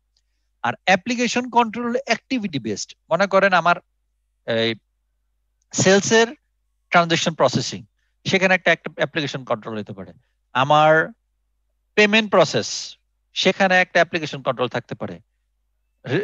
Money receiving process, সেখানে একটা অ্যাপ্লিকেশন কন্ট্রোল থাকতে পারে। অর্থাৎ ইন্ডিভিজুয়াল অ্যাক্টিভিটি ওয়াইজ যখন আপনার কন্ট্রোল থাকবে সেটাকে বলতেছে আমি অ্যাপ্লিকেশন কন্ট্রোল। আর এই পরে যখন পলিসি এন্ড প্রসিডিউর গভর্ন করার জন্য কেউ থাকবে সেটাকে আমি বলতেছি জেনারেল কন্ট্রোল। জেনারেল কন্ট্রোলের এক্সাম্পল দিছে দেখেন, development of computer application, prevention or detection of unauthorised changes, testing and documentation of program change, control to prevent wrong program or files being used, control to prevent unauthorized amendment, data file control to ensure continuity operation. আমার হিসাব মতো আমি যে basic এক্সাম্পলটা দিলাম সেটা just এগুলা পড়লেই আপনি you can easily understand. Application control কি বলছে, কন্ট্রোল ওভার ইনপুট তিনটা আছে, কমপ্লিটনেস, অ্যাকুরেসি, অথরাইজেশন। অর্থাৎ কমপ্লিট মানে এই ট্রানজেকশনটা মানে যত টাকা রেকর্ড হওয়ার কথা তত টাকা রেকর্ড হয়েছে কিনা, এই ট্রানজেকশনটা কমপ্লিট হওয়ার পর রেকর্ড হয়েছে কিনা, অ্যাকুরেসি, অ্যাকুরেট ভ্যালুতে হয়েছে কিনা, 10 জায়গায় 100 হয়ে গেছে কিনা বা 10 জায়গায় 1 টাকা হয়ে গেছে কিনা। অথরাইজেশন, এখানে অবশ্যই সেগ্রিগেশন অফ ডিউটিস থাকবে for the approval and authorisation, say approval এবং অথরাইজেশন প্রপারলি কাজ করতেছে কিনা। এরপর কন্ট্রোল ওভার প্রসেসিং, অর্থাৎ এই ডাটাটা প্রসেস হয়ে যখন ফাইন্যান্সিয়াল স্টেটমেন্টে যাচ্ছে কিভাবে যাচ্ছে। আর একটা হলো control over master files and standing data. Master file বলতে হলো এটার যে ইনিশিয়াল ডকুমেন্ট, স্ট্যান্ডিং ডাটা হলো যেই ডাটার উপর বেস করে আপনি কি করতেছেন, আউটপুট জেনারেট করতেছেন, সেটার উপর আপনার কন্ট্রোল আছে কিনা। অ্যাপ্লিকেশন কন্ট্রোল টেস্ট করার ক্ষেত্রে অডিটরের কি কাজ, তিনটা কাজ। Manual control exercise by the user, same জিনিসটা চেক করার জন্য ম্যানুয়াল কন্ট্রোল অ্যাক্সেস করতে পারে। সিস্টেম আউটপুটের উপরে কি কন্ট্রোল আছে অর্গানাইজেশনের, আইটি সিস্টেম থেকে জানতে পারে। আর হলো প্রোগ্রাম কন্ট্রোল প্রসিডিউর, অর্থাৎ যে কন্ট্রোল প্রসিডিউরটা আছে সে সেটা কি করতে পারে, আমার প্রোগ্রাম করে দেখতে পারে। লাস্ট ওয়ান হলো মনিটরিং অফ কন্ট্রোল। সবার শেষে আমি এত কিছু করলাম, কন্ট্রোল অবজেক্টিভ ইমপ্লিমেন্ট করলাম, এইটা মনিটরিং কে করবে। অর্থাৎ আমি বলতেছি পলিসি এন্ড প্রসিডিউরে বলা আছে এই জিনিস করতে হবে, এরপরে আমি এই কন্ট্রোলগুলো ডিজাইন করে দিলাম। এখন প্রশ্ন হলো এই কন্ট্রোলগুলো প্রপারলি করতেছে কিনা। এই কন্ট্রোলগুলো মনে করেন আমি বললাম যে ভাই এই যে এই ট্রানজাকশনটা করতে হলে দুজনের সাইন লাগবে, একজন প্রিপেয়ারার থাকবে, রিভিউয়ার থাকে, অ্যাপ্রুভার থাকে, তিনজন। এখন আদৌ কি প্রিপেয়ারের পরে রিভিউয়ারের কাছে না গিয়ে সরাসরি অ্যাপ্রুভারের কাছে চলে যায় কিনা, এরকম কিছু হচ্ছে কিনা। যদি এরকম হয় সরাসরি অ্যাপ্রুভারের কাছে চলে যায় তাহলে কি দের এ প্রবলেম, কারণ রিভিউয়ার দেখতেছে না। তো এইটা এনশিওর করার জন্য কি মানে একটা কি থাকতে হবে, একটা মনিটরিং থাকতে হবে। অর্গানাইজেশন গুলো সাধারণত এই মনিটরিং দায়িত্ব থাকে। প্রত্যেকটা ফাংশনের মধ্যে রিস্ক ফাংশন থাকতে পারে। আরেকটা হয় ইন্টারনাল অডিট। ইন্টারনাল অডিট কি করে, তার হলো ডেটারেন্ট টাইপের, মানে অর্থাৎ ইন্টারনাল অডিট কিন্তু পুরা বছর ধরেই কি করে তারা অডিট করে বিভিন্ন ফাংশন। মানে কি, অর্থাৎ যেই পলিসি এন্ড প্রসিডিউর কোম্পানি বলে দিছে সেই পলিসি এন্ড প্রসিডিউর অনুযায়ী তুমি ওয়ার্ক করতেছো কিনা। যদি ওয়ার্ক না করো তাহলে অবজারভেশন দেয়, তারা মিটিগেশন প্ল্যান দেয়, বা এটা যদি করতে হয় কি করতে হবে তারা তাদের কাছ থেকে কি নেয়, একটা মিটিগেশন প্ল্যান নেয়।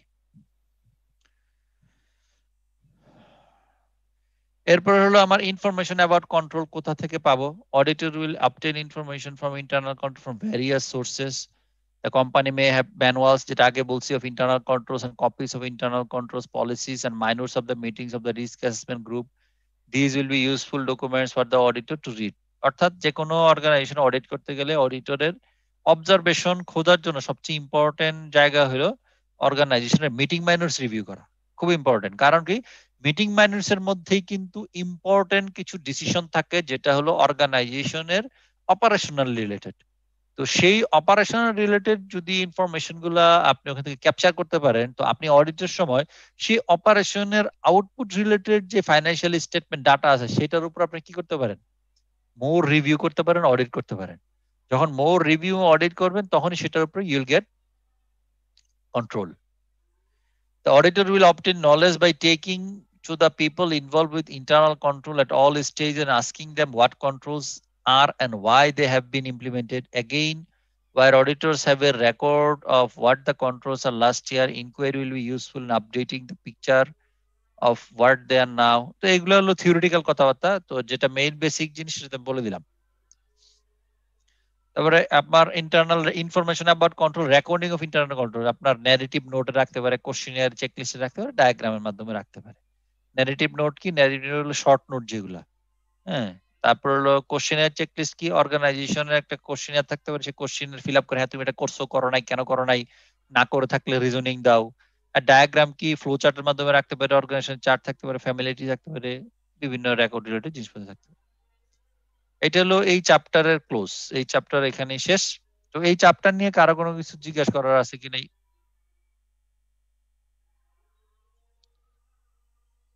হ্যালো, ডিডাকশন রিস্কটা যদি একবার বলতেন। ডিটেকশন রিস্ক, ওকে। ডিটেকশন রিস্কটা হলো basically this is the output of audit risk and inherent control risk. Detection রিস্কটা হলো অডিট রিস্কটা কোম্পানি আগে অডিটররা আগে ফিক্স করে রাখে। অডিট রিস্কটা, সেই অডিট রিস্কটা মিটিগেট করার জন্য কি পরিমাণ ডকুমেন্ট দেখতে হবে, বেশি দেখতে হবে না কম দেখতে হবে, এটাই হলো ডিটেকশন রিস্ক।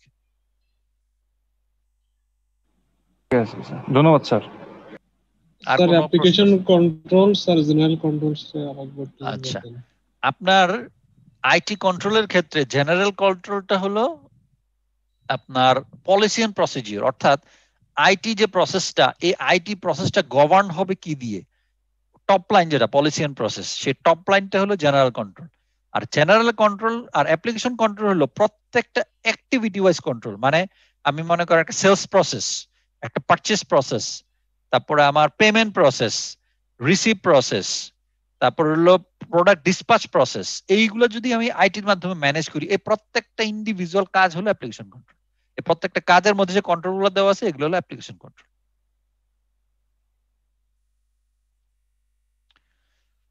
ক্লিয়ার হয়েছে নাকি? জি স্যার।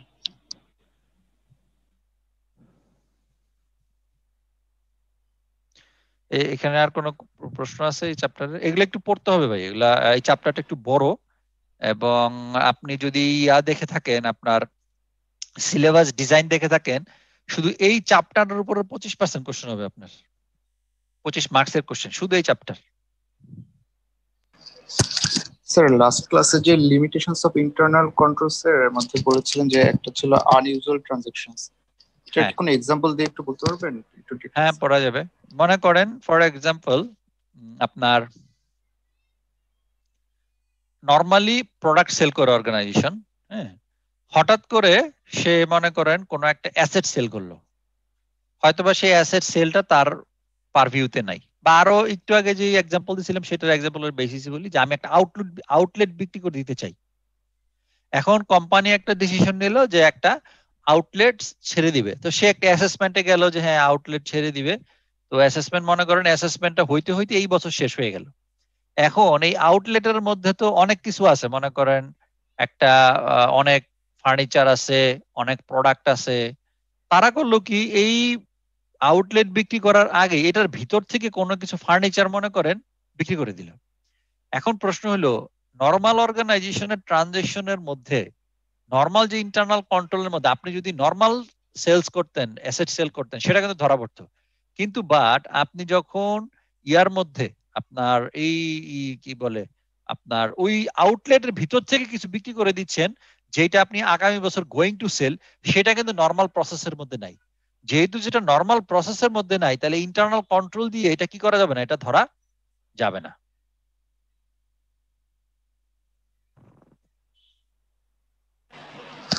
Thank you sir.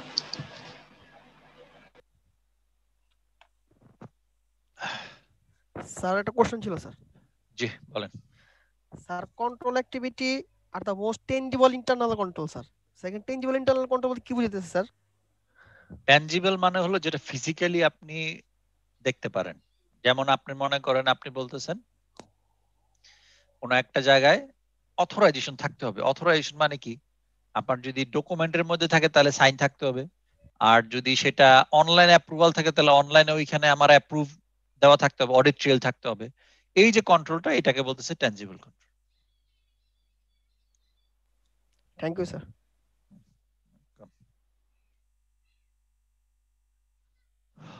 আরো 5 মিনিটস টাইম আছে, 5 মিনিটস এর মধ্যে এই চ্যাপ্টারে কিছু থাকলে ইউ মে আস্ক, তারপর নতুন চ্যাপ্টারে যাব।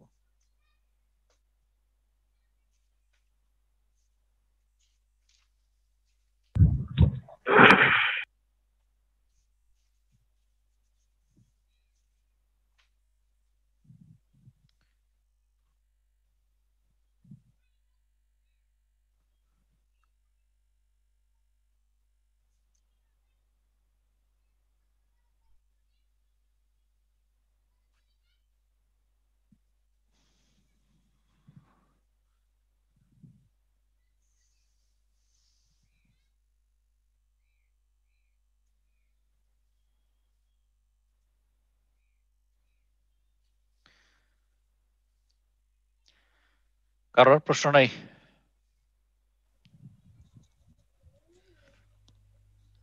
স্যার আমার একটা কোশ্চেন ছিল, ছোট কোশ্চেন স্যার। এটা হচ্ছে স্যার আমরা পরীক্ষার সময় স্যার আমরা কি আইএসএ মেনশন করব না বিএসএ মেনশন করব স্যার?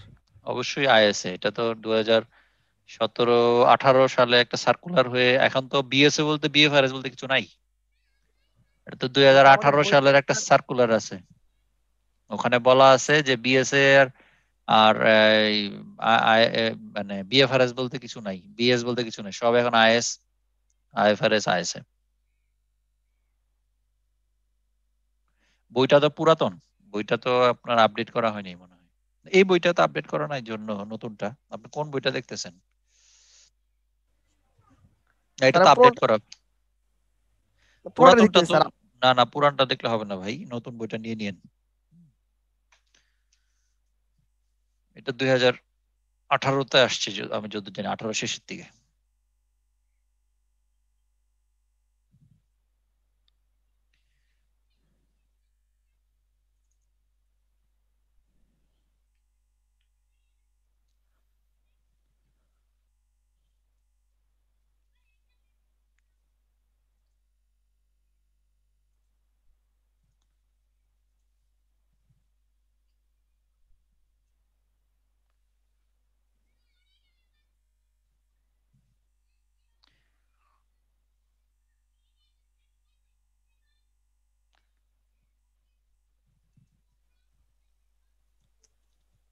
স্যার নামাজের একটা ব্রেক দেওয়ার পরে ক্লাসটা শুরু করলে ভালো হয় না স্যার?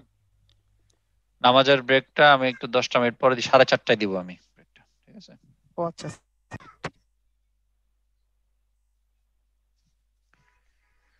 সো নতুন চ্যাপ্টার শুরু করি। আচ্ছা, এই চ্যাপ্টারটা বেসিক্যালি হলো আপনার,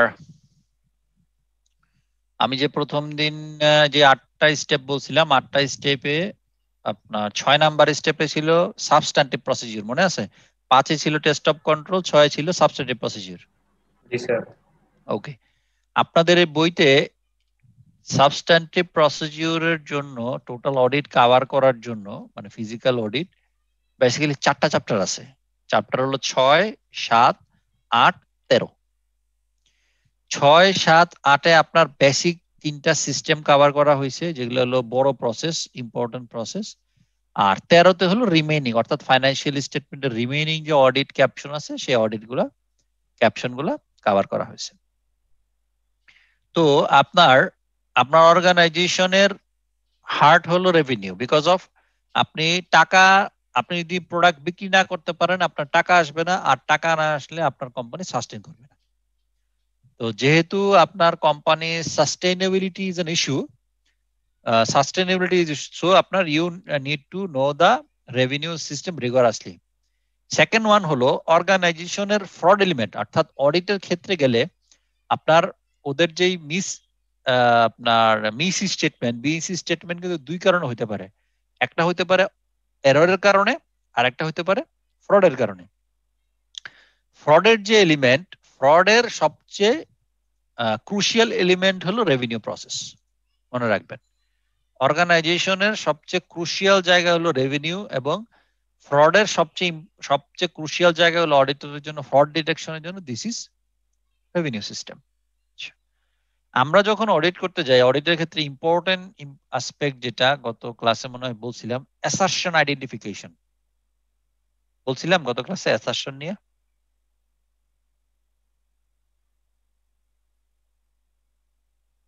হ্যালো, স্যার শুনতে পাচ্ছেন আমার কথা? স্যার ডিটেইলস বলার নেই স্যার। 3 এলিমেন্টস অফ অ্যাসারশন বলছিলেন শুধুমাত্র। হ্যাঁ, আমি বেসিক একটা আইডিয়া দিছিলাম বেসিক যে, আইডিয়া দিয়েছিলেন, জি স্যার। হ্যাঁ বেসিক একটা আইডিয়া দিছিলাম যে হোয়াট আর দ্য অ্যাসারশন, এবং অ্যাসারশন কিভাবে ওয়ার্ক করে। আচ্ছা, আমি আরেকটু বলি অ্যাসারশন সম্বন্ধে, একটু বলে এরপর আমি এতে যাব।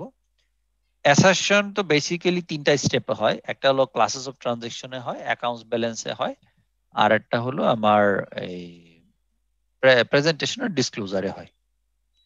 Classes of transaction basically represent করে কাদেরকে? আমার ফাইন্যান্সিয়াল স্টেটমেন্টের ইজি ল্যাঙ্গুয়েজে যদি বলি, ইনকাম স্টেটমেন্টকে। আর অ্যাকাউন্ট ব্যালেন্সটা কাকে রিপ্রেজেন্ট করে? Basically balance শিটকে। আর বাকি যেই নোটস এন্ড ডিসক্লোজার থাকে, সেইটা রিপ্রেজেন্ট করে হলো প্রেজেন্টেশন এন্ড ডিসক্লোজার।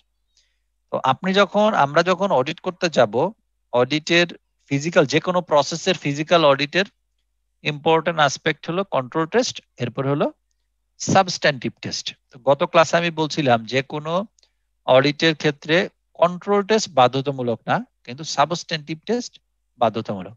আপনি যদি কোনো অডিটে কোনো একটা প্রসেস মধ্যে কন্ট্রোল টেস্ট কোনো কারণে করতে না পারেন, শুধু সাবস্ট্যান্টিভ টেস্ট দিয়ে আপনি output then, this is valid, কোনো সমস্যা নাই। বাট যদি ভাইস ভার্সা হয়ে থাকে, অর্থাৎ আপনার কন্ট্রোল টেস্ট করতে পারছেন কিন্তু সাবস্ট্যান্টিভ টেস্ট করতে পারেন নাই, তাহলে সেটার বেসিসে আপনি কনক্লুড করতে পারবেন না, অর্থাৎ আপনি কোনো কনক্লুশন দিতে পারবেন না যেটা অডিট রিপোর্ট বা অডিট অপিনিয়নে আপনাকে, মানে প্রপার অডিট অপিনিয়ন আপনার হবে না। দিস ইজ দা মানে মেইন থিং। তো অ্যাসারশনের ক্ষেত্রে যেটা হয়, আপনার ব্যালেন্স শিটে আমার কিছু স্পেসিফিক অ্যাসারশন আছে। আপনাদের হাতের সামনে যদি বই থেকে থাকে, সবার হাতের সামনে বই আছে? জি স্যার আছে। ওকে, আমি একটা পেজ নাম্বার বলতেছি, পেজ নাম্বারটা একটু সবাই জান।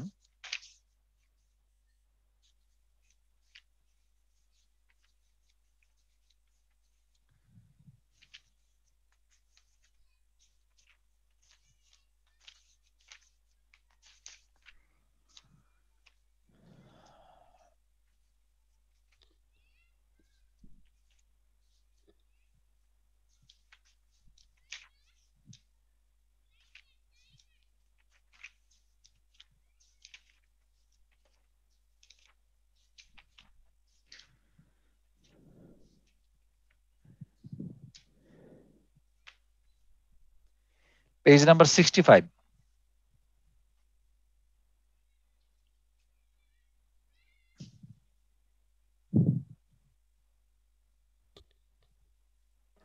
জি স্যার। ওকে, এখানে দেখেন আপনার একটা টেবিল আছে, সেখানে বলা আছে অ্যাসারশনস used by the auditor. Basically আপনি যখন ফিজিক্যাল অডিট করতে যাবেন, এই এই জিনিসটা হলো this is your basic point, যেটার বেসিসে you will go for audit. ঠিক আছে? এবং আমরা যেই কাজগুলা করি প্রত্যেকটা কাজকে এই অ্যাসারশনের সাথে রিলেট করতে হবে।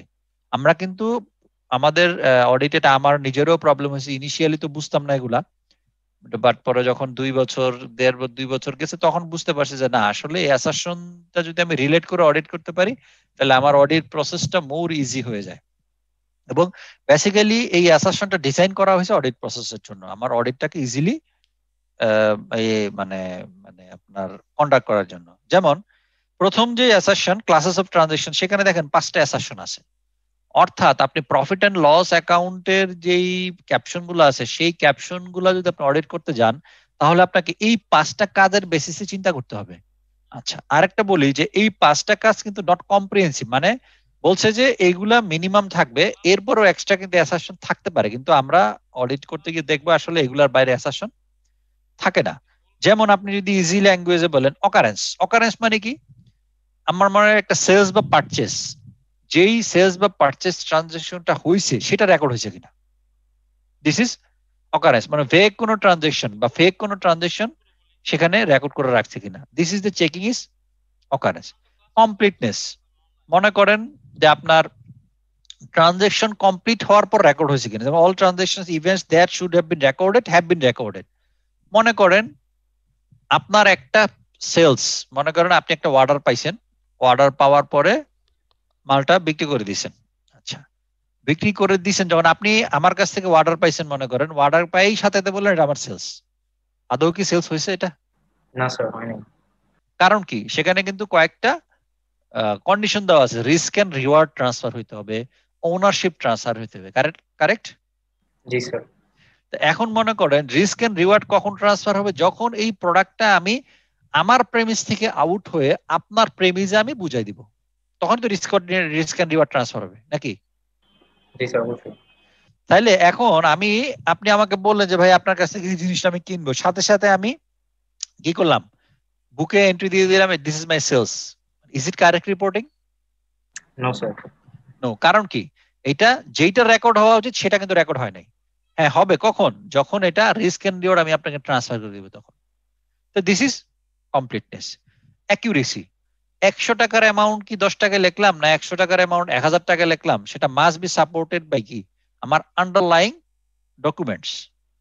কাট অফ, যেই পিরিয়ডে রেকর্ড হওয়ার কথা সেই পিরিয়ডে হয়েছে কিনা। যেমন একটু আগের এক্সাম্পলের সাথে আমি রিলেট করি আপনার সাথে। মনে করেন আপনি আমাকে কোনো একটা ট্রানজাকশন, আমার মনে করেন ফাইন্যান্সিয়াল ইয়ার শেষ হয় 31 ডিসেম্বর তারিখে, তো আপনি কোনো একটা ট্রানজাকশন আমার কাছে অর্ডার দিলেন যে ভাই আমি আপনার কাছ থেকে এই মালটা কিনবো, সেটা 29 তারিখে আপনি কি করলেন, অর্ডার দিলেন 29 ডিসেম্বর। এই জিনিসটা আমার ফ্যাক্টরি থেকে বের হয়ে গেল 2 জানুয়ারি। মনে করেন প্রথমটা আপনার 2019, 31 ডিসেম্বর 2019, মানে 28 ডিসেম্বর 2019 তারিখে আপনি আমাকে অর্ডার দিচ্ছেন, আর পরেরটা হলো 2 জানুয়ারি 2020। এখন প্রশ্ন হলো এই সেলসটা আমার বুকে কোন অ্যাকাউন্টিং ইয়ারে লেখা উচিত, 19-এ লেখা উচিত না 20-এ লেখা উচিত? স্যার 20-এ লেখা উচিত। 20-এ লেখা উচিত।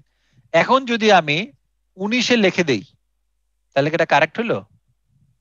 না স্যার, এটা হলো না হলো না। correct। অর্থাৎ এটাকে বলতেছে কাট অফ, অর্থাৎ যেই টাইমে মধ্যে এটা রেকর্ড হওয়া উচিত সেই টাইমে এটা রেকর্ড হয়েছে কিনা। কি বলছে, transactions and events have been recorded in the correct accounting period. এটাকে বলে কাট অফ টেস্ট। আমরা অডিট করতে গেলে বেসিক্যালি সেলস এবং পারচেজের ক্ষেত্রে কাট অফটা আমরা খুব রিগোরাসলি দেখি। কি করি আমরা ওদের থেকে সেলস স্টেটমেন্ট বা পারচেজের লিস্ট নেই, লিস্ট নিয়ে বলি যে গত 15 দিনে যা যা পারচেজ করছেন সেটার লিস্ট দেন, গত 15 দিনে সেলস করছেন সেটার লিস্ট দেন, তারপর আপনার জানুয়ারির 15 তারিখ পর্যন্ত যা করছেন সেটার লিস্ট দেন, সেটা দিয়ে মিলাই দেখি যে যেটা যে সময় রেকর্ড হওয়ার কথা সেটা সেই সময় রেকর্ড হয়েছে কিনা। এটা হলো কাট অফ টেস্ট। আর এটা হলো ক্লাসিফিকেশন। আমি সেলস করলাম, সেলস করলে দুই জায়গায় রেকর্ড হতে পারে, একটা হতে পারে এক্সপেন্স আর একটা হতে পারে লায়াবিলিটি। সেলস মানে আমি যদি কাউকে টাকা দিই, সরি কাউকে যদি আমি টাকা দিই, আমি আরো সহজ এক্সাম্পল বলি, আপনার পারচেস করলাম, পারচেস করলে হইতে পারে এটা অ্যাসেট, হইতে পারে এটা এক্সপেন্স। তাহলে প্রপারলি এটা ক্লাসিফাইড হইলো কিনা, অর্থাৎ এটা অ্যাসেটটা অ্যাসেট হিসেবে রেকর্ড করা হইলো কিনা, এক্সপেন্সটা এক্সপেন্স হিসেবে রেকর্ড করা হইলো কিনা। এরপরে দেখবেন অ্যাকাউন্ট ব্যালেন্স, অ্যাকাউন্ট ব্যালেন্সের ক্ষেত্রে এক্সিস্টেন্স আছে, রাইটস এন্ড অব্লিগেশন আছে, কমপ্লিটনেস আছে, ভ্যালুয়েশন এন্ড অ্যালোকেশন আছে। সিম্পল ছোট ভাষায় যদি আমি বলি, এক্সিস্টেন্স মানে হলো আপনার asset liability owner security it must exist. কারণ যেই অ্যাসেট লায়াবিলিটি অথবা ওনার সিকিউরিটি এক্সিস্টেন্স নাই, সেটা you can not carry in your books. তাহলে এটা কি ফেক অ্যাসেট বা ফেক লায়াবিলিটি অথবা ফেক ওনার সিকিউরিটি হবে। Rights and obligation, rights and obligation মানে কি, যে যেটার মালিক সে সেটা রেকর্ড করা। মনে করেন আমি আমার অফিস প্রিমে যাই না, অন্য একজনের মালামাল রাখছি, মালামাল রাখলে কি এটার মালিক আমি হয়ে গেছি? ওই নাই, রাইটস এন্ড অব্লিগেশন আমার কাছে নাই। রাইটস অব্লিগেশন এখনো কার কাছে? ওর কাছে, কারণ ওর কাছে এটা ওর পারচেস করা। তারপর হলো কমপ্লিটনেস, একইভাবে আগেরটার মতোই, যে আমার কমপ্লিটলি এটা রেকর্ড করা হলো কিনা। ভ্যালুয়েশন আর অ্যালোকেশন, সিম্পল এক্সাম্পল হলো ডেপ্রিসিয়েশন, এটা একটা সিম্পল এক্সাম্পল। অর্থাৎ অর্গানাইজেশনের যে অ্যাসেট সেটা ডেপ্রিসিয়েশন অ্যালোকেশন, অর্থাৎ আমি 100 টাকা দিয়ে একটা অ্যাসেট কিনছি, সেটা অ্যাজিউম করে নিলাম যেটা 5 বছর চলবে, প্রতি বছরে 20 টাকা 20 টাকা করে ডেপ্রিসিয়েশন চার্জ করে দিচ্ছি, দিস ইজ অ্যালোকেশন। এরপর প্রেজেন্টেশন ডিসক্লোজার নিয়ে আছে, occurrence and rights and obligations, completeness, classification, আন্ডারস্ট্যান্ডেবিলিটি, accuracy and valuation. এগুলো আগেও ডিসকাস করা হয়েছে, তো এগুলো মোটামুটি বুঝতে পারছেন অ্যাসারশন? ঠিক আছে, এগুলো খুব ইম্পর্টেন্ট অডিটের ক্ষেত্রে। আপনি যখন অডিট করতে যাবেন, প্রত্যেকটা অ্যাসারশনের বেসিসে আপনাকে রিস্ক আইডেন্টিফাই করতে হবে।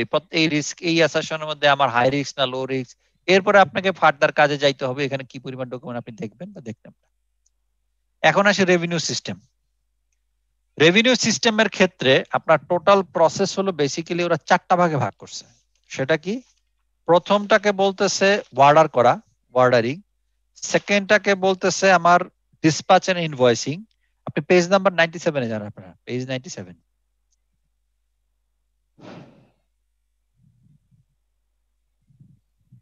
জি স্যার। যেমন এখানে প্রথম যেটা বলতেছে ওয়ার্ডারিং, সেকেন্ড বলতেছে dispatch and invoicing, third one বলতেছে আমার recording, fourth one cash collection, fifth one deficiency. Deficiency is not a basically part of the process, সেটা হলো জাস্ট বলে দিছে যে আমার এই পুরো প্রসেসের মধ্যে কোথায় উইকনেস বা ডেফিসিয়েন্সি থাকতে পারে। তো বেসিক কি আমার স্টেপ কয়টা? 4টা স্টেপ।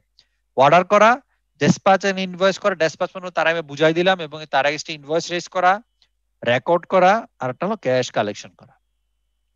ওয়ার্ডারিং, ওয়ার্ডারিং এর এখন প্রত্যেকটা স্টেপের মধ্যে আপনি যেটা দেখবেন, 3টা জিনিস দেখবেন। 1 নাম্বার জিনিস হলো এখানে আমার কি কি রিস্ক আছে, রিস্কের এগেইনস্টে কি কি কন্ট্রোল অবজেক্টিভ আছে। সেকেন্ড দেখবেন আপনি কি কি কন্ট্রোল এখানে ইম্পোজ করা আছে বা কি কি কন্ট্রোল থাকতে পারে।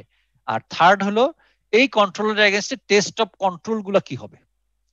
এই হলো টোটাল 4টা জিনিস এখানে আপনার প্রত্যেকটা স্টেপে আপনি পাবেন। প্রথম স্টেপ হলো রিস্ক আইডেন্টিফিকেশন। অর্ডারিং এর মধ্যে কি রিস্ক থাকতে পারে? সেটা হলো order may be taken from customers who are not able to pay, অর্থাৎ এমন কাস্টমার থেকে অর্ডার নিলাম যেটা আমার কি, যেই লোক হয়তো বা ইন ফিউচারে পে করতে পারবে না।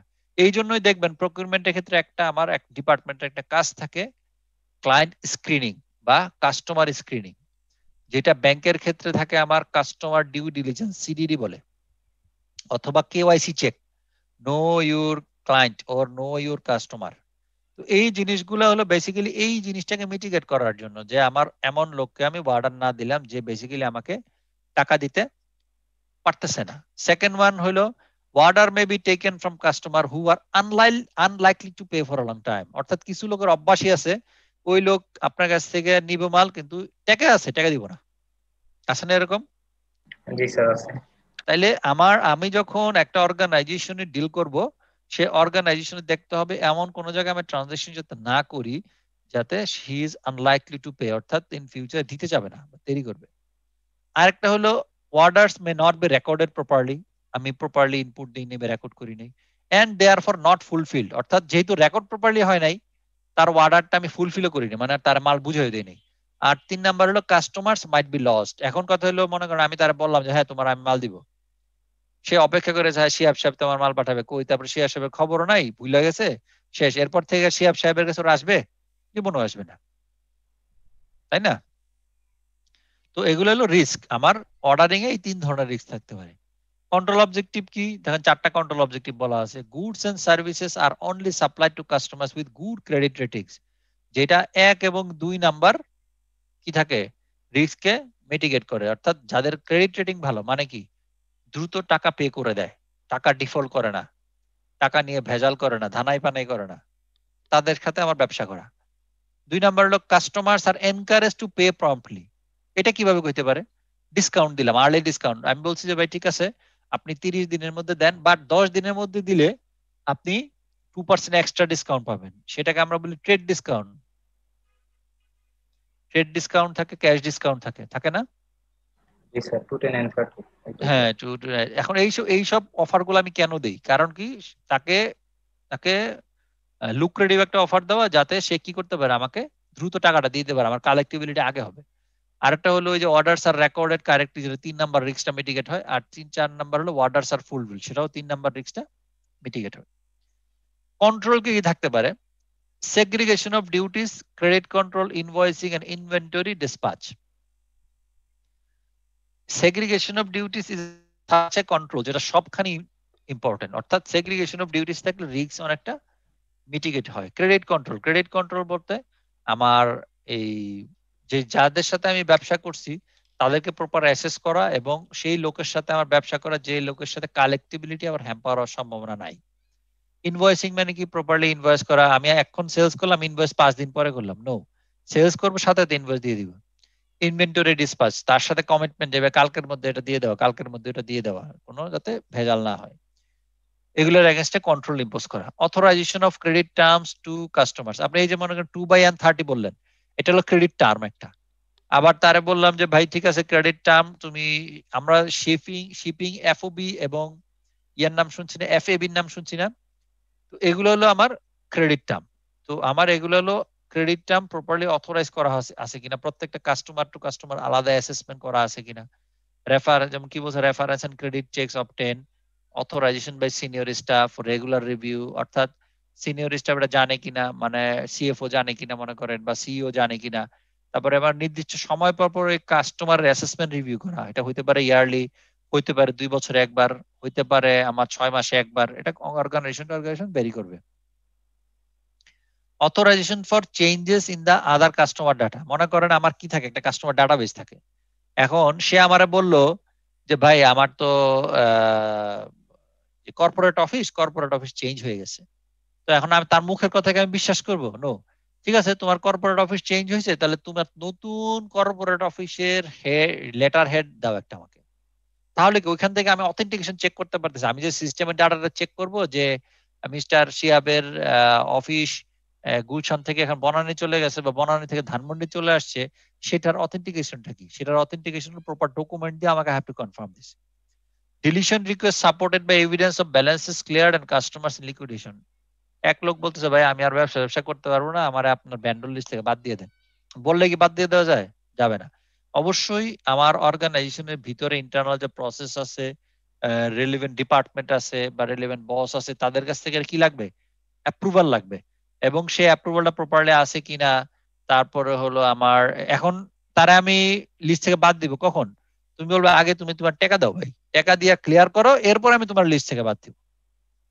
তো যদি কাস্টমার লিকুইডেশন হয়, লিকুইডেশন মানে হলো কোর্টে যদি মামলা থাকে, তাহলে ওইখানে জানাইতে হবে যে ভাই আমি তোমার কোর্টে জানাইতে হবে আমি কিন্তু মিস্টার এক্স এর কাছে 20,000 টাকা পাই। তখন কোর্ট আপনাকে, ও যখন লিকুইডেশনে যাবে তখন সেই অনুযায়ী ব্যবস্থা নিবে যে ভাই ঠিক আছে আগে মিস্টার এক্স এর 20,000 টাকা on the basis of priority of liquidation তুমি দিবা। তারপর বলছি orders only accepted from customers who have no credit problem. স্বাভাবিক, যাদের ক্রেডিট প্রবলেম নাই তাদেরকে থেকে অর্ডার নেওয়া। sequential number of blank pre-printed order document and subsequent checking of sequence for a completeness, খুব ইম্পর্টেন্ট এটা।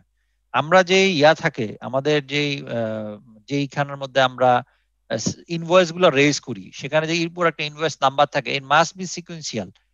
এখন সিকুয়েন্সিয়াল থাকার পরে এবং পরবর্তীতে যখন সেলস হয়ে গেছে নির্দিষ্ট সময় পর পর অন্য একটা থার্ড পার্টি দিয়ে অথবা থার্ড একজন এমপ্লয়ি দিয়ে যে আমার ডিপার্টমেন্টের সাথে ইনভলভ না, অথবা আমার ডিপার্টমেন্টের ওই যে লোকের ইনভয়েস চেক করবে সেই লোকের কাজের সাথে ইনভলভ না, তারে দিয়ে চেক করানো যে ভাই তুমি দেখো এই যে এখানে 1 থেকে 20 থাকার কথা 20টা আছে কিনা। কারণ অনেক সময় হয় কি, আপনার এখান থেকে একটা পেজ মিসিং হয়ে গেছে। মিসিং মানে কি, কোনো এমপ্লয়ি হয়তো ফরজারি করে সেই ওই টাকাটা সে নিজে নিয়ে নিছে। কারণ আপনার ইনভয়েস না থাকা মানে কি, এই টাকাটা অন্য কোনো জায়গায় মিস হয়ে গেছে। তাহলে correct prices coated to customer, যে কাস্টমার থেকে আমি দিচ্ছি সে কাজকে প্রপার কারেক্ট প্রাইস কোড করতেছে কিনা সেটা কনফার্ম করা। The matching of customer order with production order, dispatch note, querying of orders not matched। আচ্ছা, এইটার একটা নাম আছে আমাদের অডিটের ভাষায়, সেটাকে বলা হয় 3-way ম্যাচ। নাম শুনছি?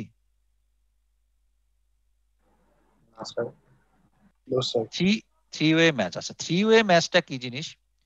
মনে করেন সর্বপ্রথম হলো কাস্টমার আমাকে বলবে যে ভাই আমাকে 50টা কলম দাও। মনে করেন আমি কলম বিক্রি করি, 50টা আমি কলম নিব। সে একটা রিকুইজিশন দিবে আমাকে। রিকুইজিশন দেওয়ার পরে আমি কাস্টমার ইয়াটা রিসিভ করলাম, মনে করেন অর্ডারটা রিসিভ করলাম। অর্ডারটা রিসিভ করার পর বললাম ওকে ফাইন, আমি তোমাকে 50টা কলম দিব। 50টা কলম আমার ফ্যাক্টরি থেকে যখন বের হয়ে যাবে তখন আমি তার এটা কি দিব, ডেসপাচ নোট দিব। কারণ আমার ফ্যাক্টরিতে যে ফ্যাক্টরি গেট কিপার আছে, গেট কিপার কিন্তু ডেসপাচ নোট না দেখাইলে সে কিন্তু কোনো মাল ছাড়বে না। তো যখন আমি তারা বলে দিলাম ডেসপাচ নোট এই নাও 50টা কলম, মিস্টার শাহেদ সাহেব শিহাব সাহেবের কাছ থেকে নিবে, এই নাও ডেসপাচ নোট। এরপর আমি কি করলাম, ইনভয়েস জেনারেট করলাম। যে ইনভয়েস, হ্যাঁ শাহেদ সাহেবের কাছে শিহাব সাহেব 50টা কলম বাবদ টাকা পায়। এখন দেখেন এই 50টা কলম বাবদ যে টাকা, এই 50টা কলম 3 জায়গায় রেকর্ড করা আছে। এক নাম্বার হলো যে অর্ডারটা পাইছে, ওয়ার্ক অর্ডার যদি বলি বা পারচেজ অর্ডার যদি বলি। 2 নাম্বার হলো ইনভয়েস। 3 নাম্বার হলো ড্যাসপাচ অর্ডার, যেটা যেখান থেকে এই প্রোডাক্টটা বের হয়ে গেছে সেখানে। অর্থাৎ এই 3টা ডকুমেন্ট আপনি মিলাবেন, এই 3টা ডকুমেন্টের মধ্যে মিল আছে কিনা। যদি কোনো জায়গায় অমিল থাকে, মনে করেন আমার ইনভয়েস করছি, আমার পারচেজ অর্ডার পাইছি 50, ইনভয়েস করলাম মনে করেন 48, আর পাইলাম মনে করেন 49, তাহলে কি দেয়ার ইজ এ মিসম্যাচ। এই মিসম্যাচ কিন্তু থাকা যাবে না। এরপরে ডিলিং উইথ কাস্টমার কেয়ার কুইরিজ, সেটার জন্য আমার প্রত্যেকটা অর্গানাইজেশনে কিন্তু এখন কি আছে, কাস্টমার কেয়ার সার্ভিস নামে একটা কি আছে, ডিপার্টমেন্ট আছে। এটা সব অর্গানাইজেশন এখন মেইনটেইন করে। দিস ইজ, এখন এটা খুব ইম্পর্টেন্ট হয়ে গেছে because of after sale service is very crucial নাওডেজ। ঠিক আছে? আচ্ছা, এখন তাহলে একটু নামাজের ব্রেক। আপনার এখন তো 4টা কত বাজে, 40 মনে হয়, 32। 4টা 32 বাজতেছে। আচ্ছা, যাই হোক 4টা 33 বাজতেছে। ইনশাল্লাহ 4টা 45 থেকে 50-এর মধ্যে আবার ডিস্টার্ব করবো। ঠিক আছে? আচ্ছা স্যার। ওকে।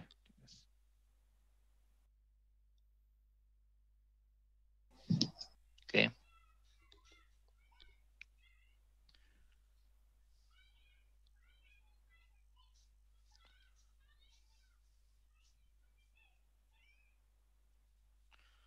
আচ্ছা আমরা ব্রেকের আগে যেখানে ছিলাম সেটা হলো অর্ডারিং এর কন্ট্রোল গুলো আমি ডিসকাস করতেছিলাম। এখন এই কন্ট্রোলের এগেইনস্ট অডিটর হিসেবে what would be test of control? Test of control হবে, দেখেন, check that references are being obtain for all new customer. অর্থাৎ আপনি যখন প্রত্যেকটা অর্গানাইজেশনে যাবেন, প্রত্যেকটা অর্গানাইজেশনে দেখবেন যে প্রত্যেকটা কাস্টমারের এগেইনস্টে একটা আইডি দেওয়া আছে, কাস্টমার আইডি বলে বা মাস্টার আইডি বলে।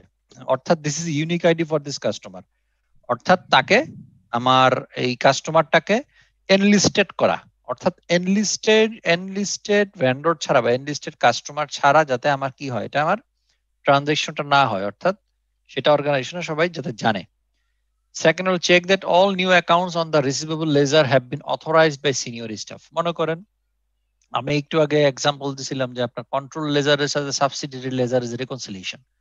যখন মিস্টার এক্স বা ওয়াই বা জেড নামে নতুন একজন আসলো, কাস্টমার আসলো, তাহলে তার এগেনস্টে আমাকে কি করতে হবে, একটা ক্রিয়েট করতে হবে যে আপনার সাবসিডিয়ারি লেজার ক্রিয়েট করতে হবে। তো সাবসিডিয়ারি লেজার চাইলেই যাতে আমি ক্রিয়েট করতে না পারি, অবশ্যই এখানে যাতে একটা মেকার চেকার কন্ট্রোল অ্যাপ্রুভার একটা প্রসেস থাকে, সেই প্রসেসটা আছে কিনা, এবং অ্যাপ্রুভার বা অথরাইজার যে থাকবে সেই must B a senior staff. Usually আমি যদি ধরে নেই ফাইন্যান্সিয়াল কন্ট্রোলার অথবা সিএফও। তারপরে check that all orders R only accepted from customers who R within there credit terms end credit limits.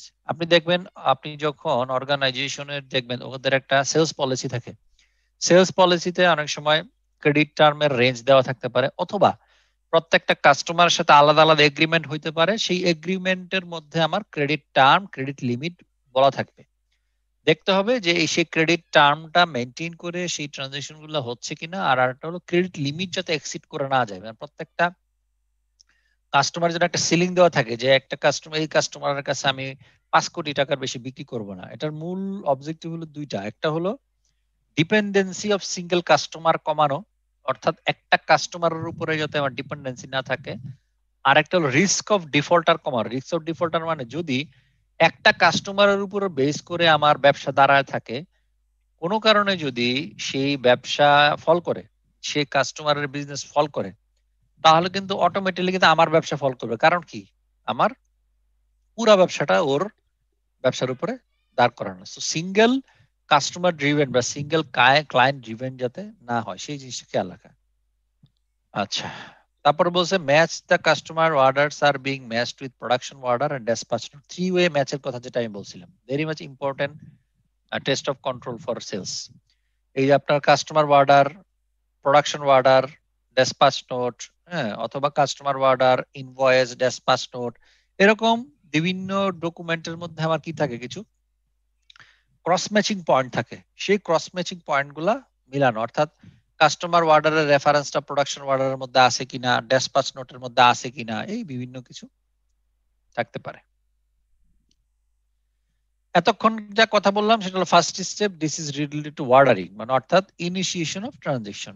এখন হলো যে আমার ট্রানজাকশনটা ইনিশিয়েট হয়ে গেছে, এখন আমি প্রোডাক্টটা সাপ্লাই দিয়ে দিব, ডিসপ্যাচ করে দিব, এবং এটার এগেইনস্টে I have to make invoice for collecting the receivables.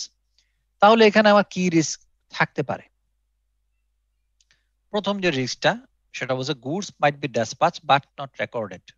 আমি মাল সাপ্লাই করে দিলাম, রেকর্ড করি নাই, তাহলে তো আমার সেলস এর মধ্যে এটা আসলো না। So they R loss to the business, অর্থাৎ মাল চলে গেল কিন্তু বলতে পারতেছি না মাল কার কাছে গেছে, প্রোডাক্ট কার কাছে গেছে। সেকেন্ড ওয়ান হলো আপনার goods may be ডিসপ্যাচড, sorry, goods may be ডিসপ্যাচড but not ইনভয়েসড for. Dispatch করলাম, ইনভয়েস করিনি। থার্ড ওয়ান হলো invoices may be raised or error with resulting customer dissatisfaction. ইনভয়েসে ভুল করলাম, ভুল করার ফলে কাস্টমার গুলো, আরে ভাই কি ইনভয়েস দিলেন মিয়া, 5 টাকা মাল নিলাম আপনি লিখছেন 60 টাকা, তো কাস্টমারের ডিসস্যাটিসফ্যাকশন ক্রিয়েট হতে পারে, এটা একটা রিস্ক। ফোর্থ ওয়ান হলো invoices may be wrongly cancel by credit note. আমরা জানি যে যে কোনো সেলস আমার যদি ফেরত আসে, বিক্রয় ফেরত যদি হয়, তাহলে সেটাকে রেকর্ড করতে হয় ক্রেডিট নোটের মাধ্যমে, এটাকে রেকর্ড করতে হয়। তো মনে করেন কোন একটা কাস্টমার সে ফেরত দেয় নাই, কিন্তু ভুলে আমি ক্রেডিট নোট রেজ করে ফেলছি, আলটিমেটলি তাহলে আমার কি এই বুকস অফ অ্যাকাউন্টসে সেলস কমে গেল। তো এই 4টা রিস্ক হইতে পারে।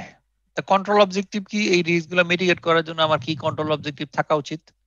প্রথম কথা হলো অল ডিসপ্যাচেস আর গুডস আর রেকর্ডেড, অর্থাৎ যত ধরনের গুডস আমি ডিসপ্যাচে দিয়ে দিচ্ছি, যত ধরনের গুডস আমার চলে যাচ্ছে, it must be recorded, record হইতে হবে।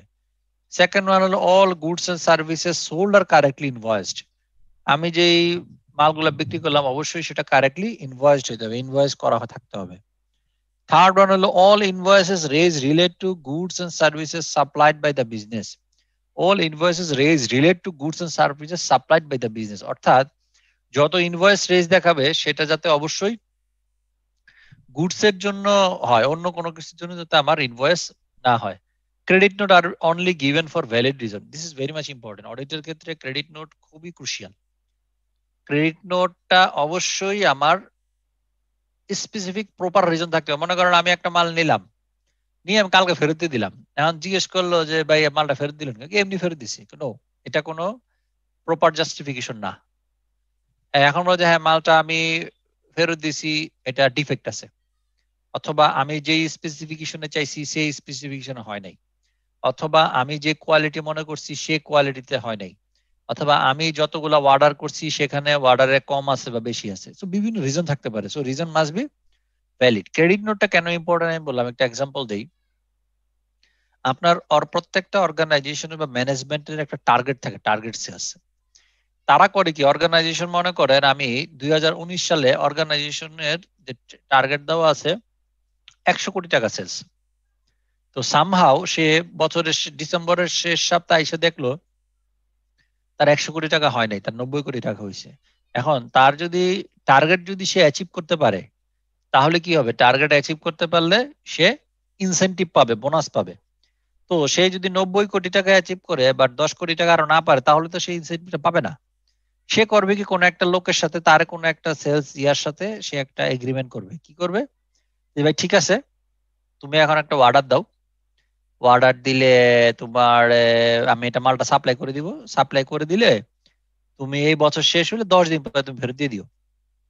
ফেরত দিলে পরে দিয়া বলবো যে ফেরত দিয়ে দিছে, তাহলে কি হলো, ওই বছরে 2019 সালে তার যে 100 কোটি টাকার টার্গেট, ওটা কিন্তু ফিল আপ হয়ে গেল। কিন্তু হয়তো বা সাবসিকুয়েন্টলি কি হলো, আমার 2020 সালের জানুয়ারি 10 তারিখে প্রোডাক্টটা ফেরত আসছে, কিন্তু বাট ওইটা নিয়ে কিন্তু তার কনসার্ন না। ম্যানেজমেন্ট স্যার ওর তো 100 কোটি টাকা অ্যাচিভ করছে। তো এই ধরনের ফ্রডুলেন্ট অ্যাক্টিভিটিস থাকতে পারে। আবার উল্টা হইতে পারে, সেটা আপনার সেলস ট্রান্সফার হচ্ছে, এখানে সেলস ট্রান্সফার বলার দরকার নেই, এটা পরে বলবো না। আচ্ছা, এখন দেখেন কন্ট্রোল কি কি থাকতে পারে। অনেক, এটার মধ্যে প্রচুর ডিসপ্যাচিং, ইনভয়েসিং, অনেকগুলো কন্ট্রোলের কথা বলা আছে। এক number control authorisation of dispatch of goods. Authorization of dispatch of goods, কি বলছে, dispatch only on sales order, dispatch only to authorized customer, আর আরেকটা আছে আমার special authorisation of dispatches of goods free of charge or on special term। অর্থাৎ dispatch of goods এর ক্ষেত্রে authorisation থাকতে হবে, this is a conclusion. Second হলো examination of goods outward as the quantity, quality and inspection, যেটা QC বলে। অর্থাৎ আমি যখন মাল মানে অর্ডার সাপ্লাই করব, সাপ্লাই করার আগে অবশ্যই আমার কিউসি টিম সেটা কি দিতে হবে, বলতে হবে যে ভাই এটা ঠিক আছে, মানে আপনার প্রোডাক্টের কোয়ালিটি কন্ট্রোলটা তারা এনশিওর করছে, মানে যেই কোয়ালিটিতে তারা অর্ডার দিছিল সেই কোয়ালিটি সেটা মেনটেন করে। Recording of all goods outward on dispatch note, dispatch নোটের মধ্যে প্রপারলি রেকর্ড করা। থার্ড হল agreement of dispatch note to customer order and invoices. এই যে থ্রি ওয়ে ম্যাচের কথা বললাম, customer order, invoice, dispatch note, তিনটার মধ্যে যাতে অ্যামাউন্টটা সেম থাকে। Pre numbering of dispatch notes, regular checks on sequence, একইভাবে ইনভয়েসের মতোই ডিসপ্যাচ নোটের একটা প্রি নাম্বারিং থাকতে হবে, এবং একটা নির্দিষ্ট সময় পর পর ইন্ডিপেন্ডেন্ট কাউকে চেক করাইতে হবে সবগুলা ডিসপ্যাচ নোটে ঠিক আছে কিনা। Condition of Returns checked, condition of Returns checked, অর্থাৎ আমি যখন মাল ফেরত নিলাম, ফেরত নেওয়ার পর কি কারণ, ওটা একটা বলে দিবে যে হ্যাঁ আমার এটা ডিফেক্ট আছে, অর্ডার কম পাইছি, যে যেই অর্ডারে মানে আমি যেইভাবে দিছিলাম সেইভাবে ফেরত পাইছি কিনা, নাকি সেটাকে আরো ডেস্ট্রয় করে আমাকে ফেরত দিছে। সেই যদি আরো ডেস্ট্রয় করে ফেরত দেয়, তাহলে কিন্তু আমার এখানে কথা আছে, যে কারণ হলো আমাকে কিন্তু আরো বেশি ফার্দার কস্ট ইনভলভ করে এটা কি করতে হবে, ঠিক করতে হবে। তারপর বলছে recording of goods return on goods, return note, return আমার যদি গুডস রিটার্ন হয়ে থাকে, মানে ক্রেডিট নোট যদি হয়ে থাকে, তাহলে প্রপারলি সেটা রেকর্ড করা। Signature of dispatch note by customer, customer যখন মালটা রিসিভ করে নিচ্ছে অবশ্যই ডিসপ্যাচ নোটে সে সাইন করবে। তারপর preparation of invoices end credit note, আমার যখন ইনভয়েস ক্রিয়েট করব, ক্রেডিট নোট ক্রিয়েট করব, অবশ্যই সেখানে অথরাইজেশন থাকতে হবে, মেকার চেকার থাকতে হবে। চারটা জিনিসের কথা বলছে, authorisation of selling prices and use of price list, authorization of credit notes, checks on prices, quantities, extensions, totals on invoices and credit notes, sequential numbering of blank invoices, credit notes and regular sequence check। এটা সব জায়গায় common. তারপরে inventory record updated, যদি আমার trading business অথবা manufacturing business হয়ে থাকে, যখনই আমার কোনো প্রোডাক্ট মুভমেন্ট হবে, সেলস হবে, পারচেস হবে, অবশ্যই সেটা ইনভেন্টরি রেজিস্টারে রেকর্ড করতে হবে এবং ইনভেন্টরির সাথে এটা টালি ব্যাক করে রেকনসাইল থাকতে হবে। Material of sales invoices with dispatch notes and sales orders, matching of sales invoices with dispatch notes and sales orders, same জিনিস 3-way match। Regular review of dispatch notes not matched by invoice, যদি আমার dispatch নোটের সাথে কোনো ইনভয়েসের mismatch থাকে, অবশ্যই সেটা review করতে হবে এবং কেন হলো সেটা আইডেন্টিফাই করতে হবে। টেস্ট অফ কন্ট্রোল কি, এক নাম্বার টেস্ট অফ কন্ট্রোল হলো verify details of trade sales or goods dispatch notes with sales invoice checking। Sales ইনভয়েসের সাথে আমার অবশ্যই গুডস ডেসপাচ যেটা হয়েছে ডেসপাচ স্টোরের সাথে টালি ব্যাক করতে হবে। কত কোয়ান্টিটি দেওয়া হলো, কত প্রাইস যেটা দেওয়া হলো এটা অফিসিয়াল প্রাইস লিস্টের মধ্যে আছে কিনা। মানে আপনি যেটা করবেন ট্রেড ডিসকাউন্ট যদি দেওয়া হয়ে থাকে তাহলে প্রপারলি সেটা আপনার রেকর্ড করা আছে কিনা, এই যে ক্যালকুলেশনটা দেওয়া আছে ক্যালকুলেশন এডিশন যোগ বিয়োগে ঠিক আছে কিনা। তারপরে entries in sales day book R correctly analyse, অর্থাৎ এই সেলস ডে বুকে যে এন্ট্রি দেওয়া হলো এটা ঠিক আছে কিনা, এটার এগেইনস্ট ট্যাক্স ভ্যাটের ইস্যু থেকে থাকলে সেটা প্রপারলি ডিল করা হয়েছে কিনা, রিসিভেবল লেজারে এটা প্রপারলি পোস্টিং করা হয়েছে কিনা। তারপরে বলছে কি verify details of trade sales with entries এর ইনভেন্টরি রেকর্ড। একইভাবে যেই বিক্রিটা করলাম আমার তো মালটা চলে গেল, এটা অবশ্যই কি আমার ইনভেন্টরি আপডেট থাকতে হবে। তো ইনভেন্টরি রেকর্ড এটা আপডেট কিনা। আমি বলে দিলাম ইয়াতে সেলস, আমার সেলসে সেলস, কিন্তু বাট আমার ইনভেন্টরিতে এটা সরাইলাম না, ইনভেন্টরি থেকে এই মালটা চলে যাবে। তাহলে কি হবে, আমার ইনভেন্টরি এবং ফিজিক্যাল কাউন্টের সাথে একটা মিসম্যাচ ক্রিয়েট হবে, সেটা আছে কিনা। ভেরিফাই নন রুটিন ট্রানজাকশন যদি থেকে থাকে, স্ক্র্যাপ সেলস, নন কারেন্ট অ্যাসেট সেলস ইত্যাদি, এটার জন্য সাপোর্টিং এভিডেন্স আছে কিনা, অ্যাপ্রুভাল আছে কিনা। তারপরে এটার জন্য আলাদা রেজিস্টার থেকে থাকলে রেজিস্টারে ঠিকভাবে রেকর্ড কিনা। যেমন ফিক্সড অ্যাসেটের ক্ষেত্রে আমার যদি অ্যাসেট রেজিস্টার থেকে থাকে অ্যাসেট রেজিস্টার এটা প্রপারলি রেকর্ডেড কিনা। ঠিক আছে, আরো আছে হলো ভেরিফাই ক্রেডিট নোট। এটা আরেকটা ইম্পর্টেন্ট কন্ট্রোল টেস্ট, সেটা হলো যে ক্রেডিট নোট প্রপারলি ভেরিফাই করা, correspondence or other supporting evidence, approval by authorizing official, inventory রেকর্ডে প্রপারলি এন্ট্রি দেওয়া হয়েছে কিনা, entry in good return record করা হয়েছে কিনা। এটা ক্যালকুলেশন এডিশন আর আরো দুইটা কথা বলা আছে। আচ্ছা, তারপর হলো number sequence test numerical sequence of ডিসবার্সমেন্টস and enquire into missing numbers. তারপর বলছে test numerical sequence of invoices end credit notes inquire into missing number. অর্থাৎ আপনি তার কাছ থেকে ইয়া নেবেন, ডিসপাচ নোটের বই নেবেন, তারপরে আপনার ইনভয়েসের বই নেবেন, নিয়ে আপনি নাম্বারিং গুলো চেক করবেন এবং চেক করে তারা বলবেন যে এই স্যাম্পল ভিজিট ডকুমেন্ট গুলো বাইর করো। এইগুলা দেখে আপনি বুঝতে পারবেন যে ওইখানে কোনো মিসিং আছে কিনা। Test numerical sequence of order forms and enquiry into missing numbers. Check that dispatches of goods free of charge or on special terms have been authorized by management. Check that dispatches of goods free of charge or on special terms have been authorized by management. অর্থাৎ যে dispatch note যেগুলো ফেরত আসলো এটা properly ম্যানেজমেন্টের যে verify করার কথা প্রপারলি ভেরিফাই অথরাইজ করছে কিনা। এতটুকুর মধ্যে কারো কোনো প্রশ্ন আছে? এগুলো একটু মোর থিওরিটিক্যাল, একটু বোরিং জিনিস।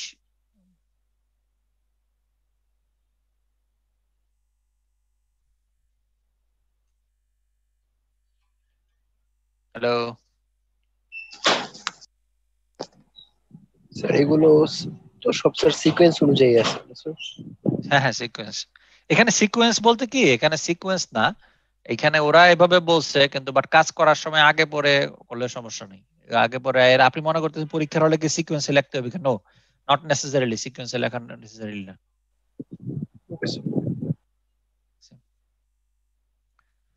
এরপর আসে থার্ড পয়েন্ট, রেকর্ডিং। রেকর্ডিং এর কি রিস্ক থাকতে পারে? ইনভয়েসড sales might not be properly recorded. একইভাবে একটু আগে যখন আমার অর্ডারটা রেকর্ড করেন, এখানে ইনভয়েসটা প্রপারলি রেকর্ড না হতে পারে, ক্রেডিট নোট প্রপারলি রেকর্ড না হতে পারে। Sales might be recorded in wrong customer accounts. মনে করেন আব্দুল আজিজ নামে দুইজন কাস্টমার আছে, এখন আব্দুল আজিজ নামে কাস্টমার যেই আব্দুল আজিজের কাছে বিক্রি করছে সেই আব্দুল আজিজ না লিখে আরেকজন আব্দুল আজিজের এখানে রেকর্ড করে ফেললো। তো dates might be included on the receivable laser that are not collectible. অনেক সময় দেখা যায় যে রিসিভেবল লেজারে ইয়া থাকে, রিসিভেবল থাকে, তো সেটা অনেক সময় দেখা যায় যে কালেক্টেবল না, মানে অর্থাৎ ব্যাড ডেট হয়ে যায়। তো এগুলো হলো রিস্ক, ব্যাড ডেট হয়ে যাওয়ার রিস্ক থাকে। কন্ট্রোল অবজেক্টিভটা কি? All sales that have been ইনভয়েসড R recorded in normal and receivable laser, nominal and receivable laser. Nominal বলতে এখানে প্যারেন্ট লেজার, এতক্ষণ আমি যেটা বললাম এটাই নমিনাল লেজার বেসিক্যালি। তো যত বিক্রি হয়েছে সেটা যাতে আমার নমিনাল লেজারেও রেকর্ড করা হয়, রিসিভেবল লেজারেও রেকর্ড করা হয়। All credit notes have been that have been issued and are recorded in the nominal receivable ledger. একইভাবে ক্রেডিট নোট যাতে রেকর্ড করা হয়।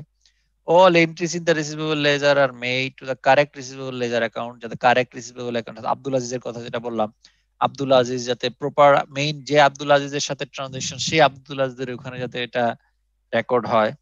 Cut off is applied correctly to the receivable laser, যাতে receivable লেজারে cut off properly apply করা হয়, এটা কাট অফের example দিছিলাম।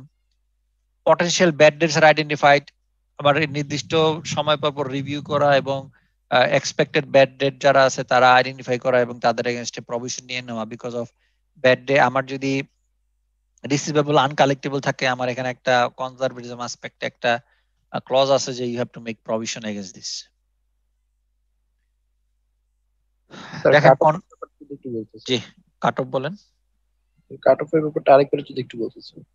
কাট অফেরটা হলো যে আমি যে বলছিলাম যে আপনার কোনো একটা লোকের কাছে আমি অর্ডার পাইছি 28 তারিখ, সেই মালটার আপনার সাপ্লাই হয়েছে পরের বছর 2 তারিখ, তাহলে আলটিমেটলি কোন মাসে কোন বছরে সেলস হবে? 2020 এর সেলস হবে, তাই না? পরবর্তী বছর, ঠিক আছে। ওকে, তাহলে এখন 2020 এর সেলস মানে কি? এটা রেসপেক্টিভ রিসিভেবল হবে, তাই না? কারণ আমার সেলস এর corresponding two receivable. Okay sir প্রভিশনের ব্যাপারে কিছু বলতেন। আবার বলেন, বুঝি নাই। প্রভিশন নিয়ে কিছু বল। ও আচ্ছা, প্রভিশনটা হলো আপনার মনে করেন আমার কাস্টমার আছে, 5 জন কাস্টমার আছে, A B C D E. তো দেখা গেল যে বিভিন্ন জনের কাছে আমি বিভিন্ন টাকা পাই, হয়তো 10 টাকা, 20 টাকা, 15 টাকা, 20 টাকা, 25 টাকা পাই। তো আমি জানতে পারলাম যে মিস্টার এ সে তার ব্যবসা বন্ধ হয়ে গেছে এবং সে দেউলিয়া হয়ে গেছে। এখন প্রশ্ন হলো এই যে মিস্টার এর কাছে যে আমি 10 টাকা পাই, এই টাকা কি আর পাওয়া যাবে বলে আপনি আশা করেন? না স্যার। হ্যাঁ পাইতে পারেন, যদি আপনার মনে করেন যে আপনি মামলা করলেন, মামলা করার পরে সে লিটিগেশনে গেল, লিটিগেশনে গিয়ে তার কোম্পানি লিকুইডেশন হইলো, লিকুইডেশন হওয়ার পরে কোর্ট আপনাকে টাকা দিল, তাইলে আপনি পাইতে পারেন। কিন্তু নর্মাল প্রসেসে তো আপনার সে প্রত্যাশা নাই যে আপনি মিস্টার এর কাছ থেকে টাকা পাবেন, তাই দেউলিয়া হয়ে গেছে, বন্ধ হয়ে গেছে, তাহলে কি ব্যবসা বন্ধ হয়ে গেছে, তাহলে কি ওই লোকের এগেইনস্টে তো আমাকে অ্যাকাউন্টস রিসিভেবল রেকর্ড করা আছে 10 টাকা। তাইলে এই 10 টাকা যে আপনি পাবেন না, সেটার জন্য আপনি কি করবেন? আপনি এক্সপেন্স একটা হিট নিবেন, যেটাকে বলতেছে আমি প্রভিশন ফর ব্যাড ডেট। এইটাই হচ্ছে প্রভিশন।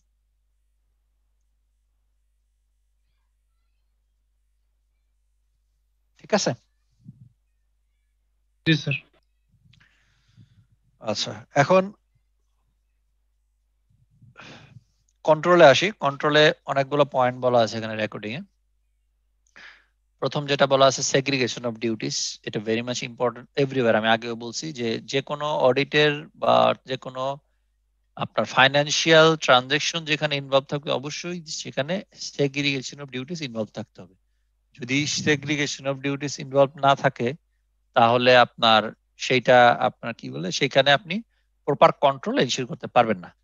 তো এখানে segregation of duties R recording sales, maintaining customer accounts, preparing statement, তিনজন করবে, একজন যাতে সব না করে। সেলস রেকর্ডার একজন না করে, কাস্টমার মেইনটেনেন্স যাতে একজন না করে, আবার স্টেটমেন্ট প্রিপারেশন অর্থাৎ রিসিভেবল লেজারের জন্য প্রত্যেকের আমার আলাদা এই স্টেটমেন্ট, পেয়েবলের জন্য আলাদা স্টেটমেন্ট, এগুলো যাতে না করে।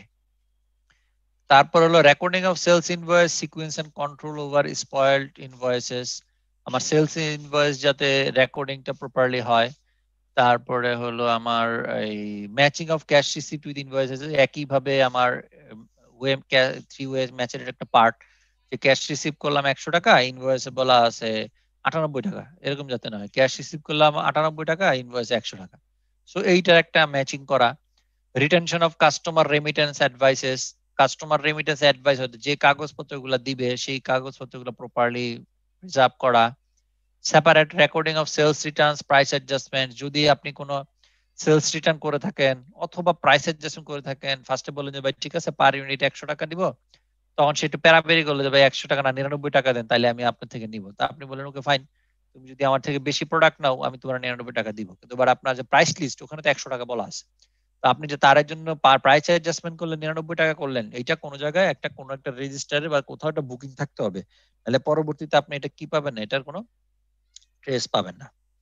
Cut off procedure to ensure goods dispatched and not invoiced or vice versa are properly dealt with in the correct period. একইভাবে কাট অফ সেম জিনিস, যেটা আমি একটু আগে যেটা বললাম সেম জিনিস cut off. Regular preparation of trade receivable statement, যেটা বললাম যে ট্রেড রিসিভেবল স্টেটমেন্টের মধ্যে আপনি কন্ট্রোল জিএল এর সাথে আপনার যে সাবসিডিয়ারি জিএল সেটার একটা রিকনসিলিয়েশন মেইনটেইন করতে পারবেন অলওয়েজ। তারপর checking of trade receivable statement, আপনার ট্রেড যে ট্রেড রিসিভেবল স্টেটমেন্ট আপনি তৈরি করছেন সেটা চেক করা, কারণ অনেক সময় এখানে ডিসকাউন্ট থাকে, ট্রেড ডিসকাউন্ট থাকে, ক্যাশ ডিসকাউন্ট থাকে, সেগুলা প্রপারলি আপনি প্রত্যেকটা রিসিভেবল লেজারে বুকিং দিচ্ছেন কিনা, যখন আপনার টাকা আসতেছে তখন ঠিকভাবে লিখছেন কিনা, যখন সেলস হচ্ছে তখন সেটা ওই স্পেসিফিক রিসিভেবল লেজারে ঢুকছে কিনা। তো একটা স্টেটমেন্ট সবসময় আপডেট রাখা। Safeguarding of trade receivable statements so that they cannot be altered before dispatch. আপনার ট্রেড রিসিভেবল স্টেটমেন্ট যেটা থাকবে সেটা সেফগার্ড করে রাখা, কারণ অন্য কেউ যাতে এটা চেঞ্জ করে ফেলতে না পারে। Review and follow up of overdue accounts, overdue account যদি থাকে, আচ্ছা ওভারডিউর একটা বলি, প্রত্যেকটা অর্গানাইজেশন একটা পলিসি থাকে, সেই পলিসিতে বলা থাকে যে ইউজুয়ালি কাস্টমারের কাছ থেকে কত দিনের মধ্যে টাকা পাবে। মনে করেন আমার কাস্টমারের সাথে এগ্রিমেন্ট হলো যে 3 মাসের মধ্যে টাকা দিবে, তো এখন প্রতি মাস শেষে অথবা প্রতি সপ্তাহে শেষেই সে কি করবে, সে ইনভয়েসের এজিং নামাবে, ইনভয়েসের এজিং নামায় দেখবে যে কোন ইনভয়েসের এজিং তার সাথে ক্রেডিট টার্ম এক্সিড করে গেছে, মনে করেন 90 দিন এক্সিড করে, তখন তাকে বলতে হবে যে ভাই তোমার তো এই ইনভয়েসটা তো 90 দিনের মধ্যে পে করা, তুমি পে করো না কেন করতেছো না, তার সাথে একটা রিভিউ করা, ফলো আপ করা যে ভাই টাকা দাও, তা তোমার তো তুমি ওভারডিউ হয়ে যাচ্ছ। তো authorisation of writing of for bad date, bad date আমি মনে করলাম একটু আগে যে বললাম দেউলিয়া হয়ে গেল, দেউলিয়া হলে আমি তার ব্যাড ডেট হিসেবে রেকর্ড করে ফেললাম, আমি চাইলেই পারবো না, এটা মাস্ট বি অ্যাপ্রুভড সামওয়্যার। আমার ইয়া যদি বলি, বোর্ড অফ ডিরেক্টর যদি বলি, অথবা আমার যদি কান্ট্রি ম্যানেজমেন্ট যদি বলি, সেখানে আমার এটা রেজ করতে হবে এবং সেখানে প্রপার জাস্টিফিকেশন দিয়ে সেখানে অ্যাপ্রুভাল নিয়ে এসে তারপর আপনাকে books of accounts right of করতে হবে। তারপরে রিসিভেবল কন্ট্রোল লেজারের রিকনসিলিয়েশন একটু আগে যেটা বললাম, আর analytical review for receivable laser and profit margin, এটা একটা ইম্পর্টেন্ট কাজ। অ্যানালিটিক্যাল রিভিউ হলো যে আপনার প্রত্যেকটা রিসিভেবল লেজারের এগেইনস্টে প্রফিট মার্জিন কত হচ্ছে, অর্থাৎ আমি মিস্টার এক্স এর কাছে বিক্রি করলাম, তার এখানে যে সেলস করলাম সেখানে আমার প্রফিট মার্জিন পার্সেন্টেজ থাকে কত, ওয়াই এর কাছে কত, জেড এর কাছে কত, কারণ বিভিন্ন কাস্টমার যারা কর্পোরেট কাস্টমার, বড় বড় কাস্টমার থাকে, বিভিন্ন কাস্টমারের কাছে কিন্তু আমরা বিভিন্ন দামে বিক্রি করি, যখন বিভিন্ন দামে বিক্রি করি আমার প্রফিট মার্জিনটাও কিন্তু ভ্যারি করে। রেকর্ডিং এর ক্ষেত্রে আমার টেস্ট অফ কন্ট্রোল কি হবে, টেস্ট অফ কন্ট্রোল হলো দুই ভাগে ভাগ করছে, একটা হলো সেলস লেজার, সেলস ডে বুক বেসিস, আর একটা হলো রিসিভেবল লেজার বেসিস। যে সেলস ডে বুকটা কি ডে টু ডে সেলস যেটা এন্ট্রি হচ্ছে, আর কন্ট্রাক্ট যাচ্ছে রিসিভেবলে। তবে সেলস রিসিভেবল লেজার মধ্যে একটা আসবে না, যেটা ক্যাশ সেলস এর কিন্তু দুইটা পার্ট থাকে, একটা ক্যাশ সেলস থাকে, একটা হলো অন অ্যাকাউন্ট সেলস থাকে।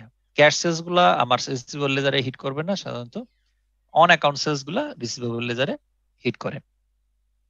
তাহলে সেলস ডে বুক কি, check entries with invoices end credit notes respectively, check editions and ক্রসকাস্ট, check পোস্টিংস of receivable laser control account, check পোস্টিংস two receivable laser, এই জিনিসগুলা চেক করা। রিসিভেবলস লেজার কি, check entries in a sample of accounts two sales day book, check additions and balances carried down, note an inquiry into contra entries, check that control accounts have been regularly reconciled, scrutiny accounts, check that। আচ্ছা এখানের মধ্যে কোনটা কোনো confusion থাকলে একটু জিজ্ঞেস করেন, তাহলে আমি ওটা ডেসক্রাইব করি, এত ডিটেইলস সময় নেই,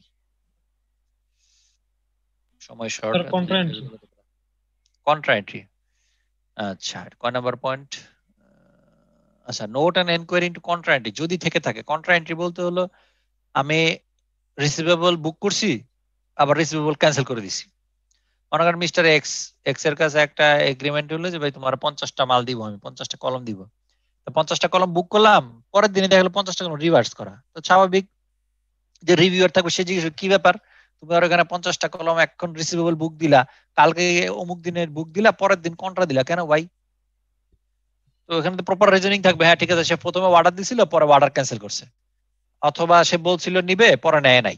তো এই রিজনিং গুলা জাস্টিফাইড কিনা, এটা আবার পিআর ডিপার্টমেন্ট যারা থাকবে, অন্য ডিপার্টমেন্ট থাকবে যারা প্রকিউরমেন্ট ডিল করে, যারা প্রোডাকশন ডিল করে, ওদের থেকে কনফার্ম করে হ্যাঁ ভাই ও যেটা বলছে এটা ঠিক কিনা, এইগুলো আর কি।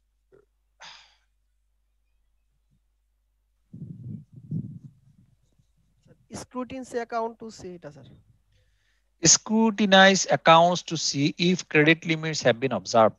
আচ্ছা প্রত্যেকটা রিসিভেবল লেজারের, প্রত্যেকটা রিসিভেবলের আগে একটু আগে আমি বলছি যে আমার ক্রেডিট লিমিট দেওয়া থাকে, যে আমি মিস্টার এক্স এর কাছে 5 কোটি টাকা বেশি বিক্রি করবো না, মিস্টার ওয়াই এর কাছে 2 কোটি টাকা বেশি বিক্রি করবো না। এইটা প্রত্যেকটা অর্গানাইজেশনে ইন্টারনাল ক্রেডিট অ্যাসেসমেন্টের লোক থাকে, তারা তাদের হিস্ট্রিক্যাল ট্রেন্ড, তাদের বর্তমান অর্থনৈতিক অবস্থা, প্লাস হলো তাদের ব্যবসার ভলিউম, সেটার বেসিসে একটা সিলিং ডিটারমাইন করে দেয়। তো যখন দেখা যাবে রিসিভেবলে এই লিমিটে, আমার রিসিভেবলের ক্ষেত্রে তাহলে একটা লিমিট থাকবে। তো আমার রিসিভেবল বলা থাকবে যে মিস্টার এক্স এর কাছে রিসিভেবল আপনার যা সেলস হবে সেলস এর 20% এর বেশি হইতে পারবে না, কথার কথা। তা আপনার এই 20% যখন এক্সিড করে যাবে তখন সেটা মানে ম্যানেজমেন্টের ফোকাস আনা, দেখো মিস্টার এক্স কিন্তু 20% টাকা কিন্তু এখনো দেয় নাই, মানে কি দেয়ার ইজ এ রিস্ক যে ইন ফিউচারে সে ডিফল্ট হতে পারে, সেটা স্ক্রুটিনাইজ করা আর কি। তাহলে স্যার স্ক্রুটিনাইজ কি স্যার লিমিট? লাইনটা পুরো পড়েন, scrutinise accounts two see if credit limits have been observed. Observe মানে কি, মানে কি ওই ক্রেডিট লিমিটটা লিমিট অবজার্ভ করবে। এক্সিড করে গেছে আলটিমেটলি, বুঝছেন?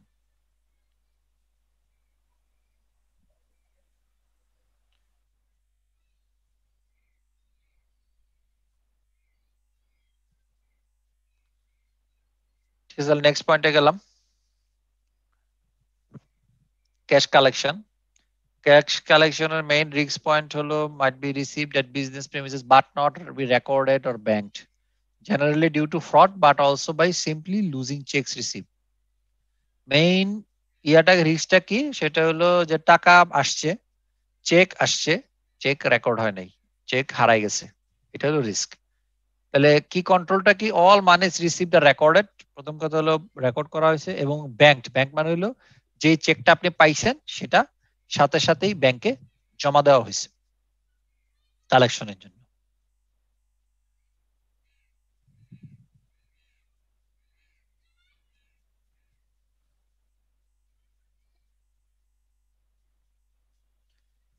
এরপর ক্যাশ কালেকশনের কন্ট্রোল, ক্যাশ কালেকশনের মেইন কন্ট্রোল হলো সেগ্রিগেশন অফ ডিউটিস। কি বলছে, segregation of duties on recording of received by the post.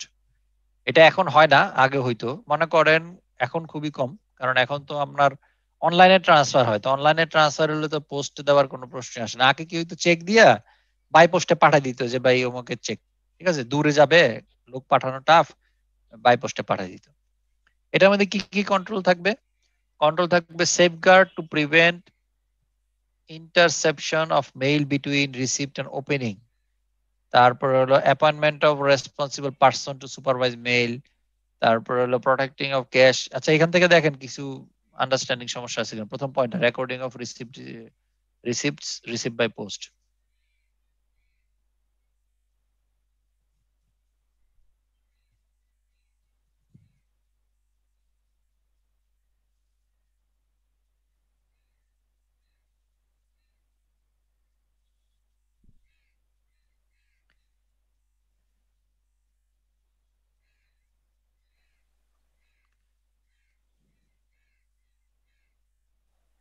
Sir রিস্ট্রাকটিভ ক্রসিংটা কোনটা?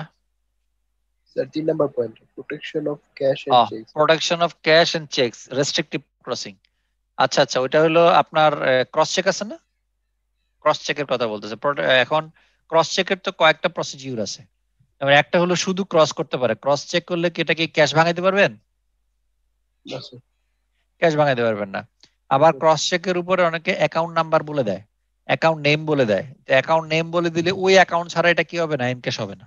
এই ক্রসিং এর কথা বলছে আর কি, যে চেকটাই আপনার পাঠাচ্ছে সেটা যাতে ক্রসিং করে পাঠায়, তাহলে আর যদি এটা হারায়ও যায় এটা কেউ ক্যাশ করতে পারবে না, কারণ ক্রস চেক না হলে তো ক্যাশ করতে পারবে, ক্যাশ করতে পারলে তো সে যে চেকের মালিক না সেও এটা ইয়ে করতে পারবে।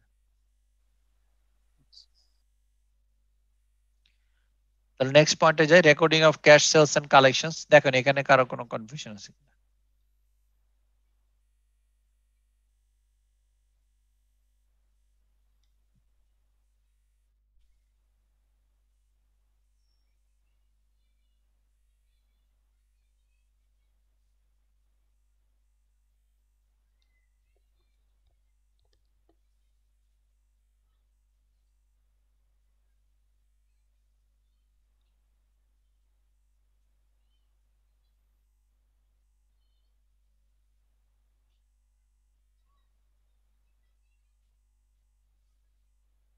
ওকে আছে এটা, সবাই বুঝতে পারতেছেন এটা? স্যার ওই যে এমপ্টিং of cash office and registers. Maintain of cash কয় নাম্বার? Emptying.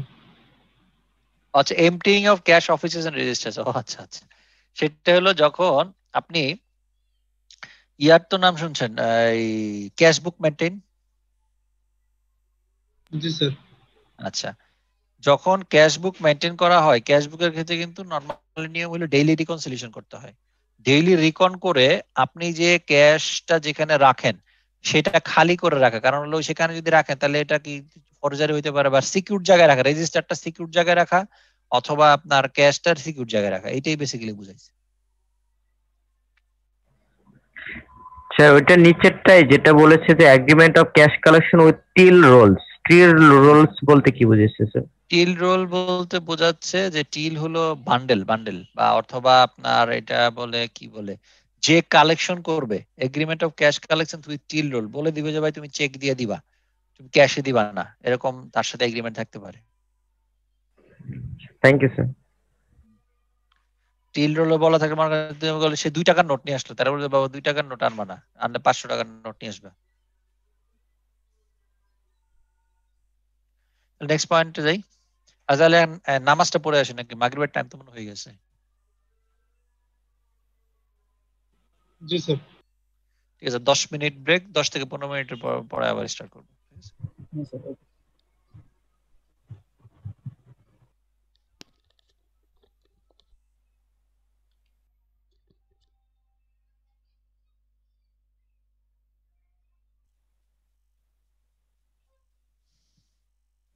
জি স্যার, শুনতে পাচ্ছি স্যার। আচ্ছা, আমি আবার শুরু করি। সেটা হলো যে ক্যাশ কালেকশনের ইয়েগুলো দেখতেছিলাম, কন্ট্রোল পয়েন্ট গুলা। সেগ্রিগেশন অফ ডিউটিস, প্রথম 2টা পয়েন্ট দেখলাম, recording of receive by post R recording of cash sales and collection.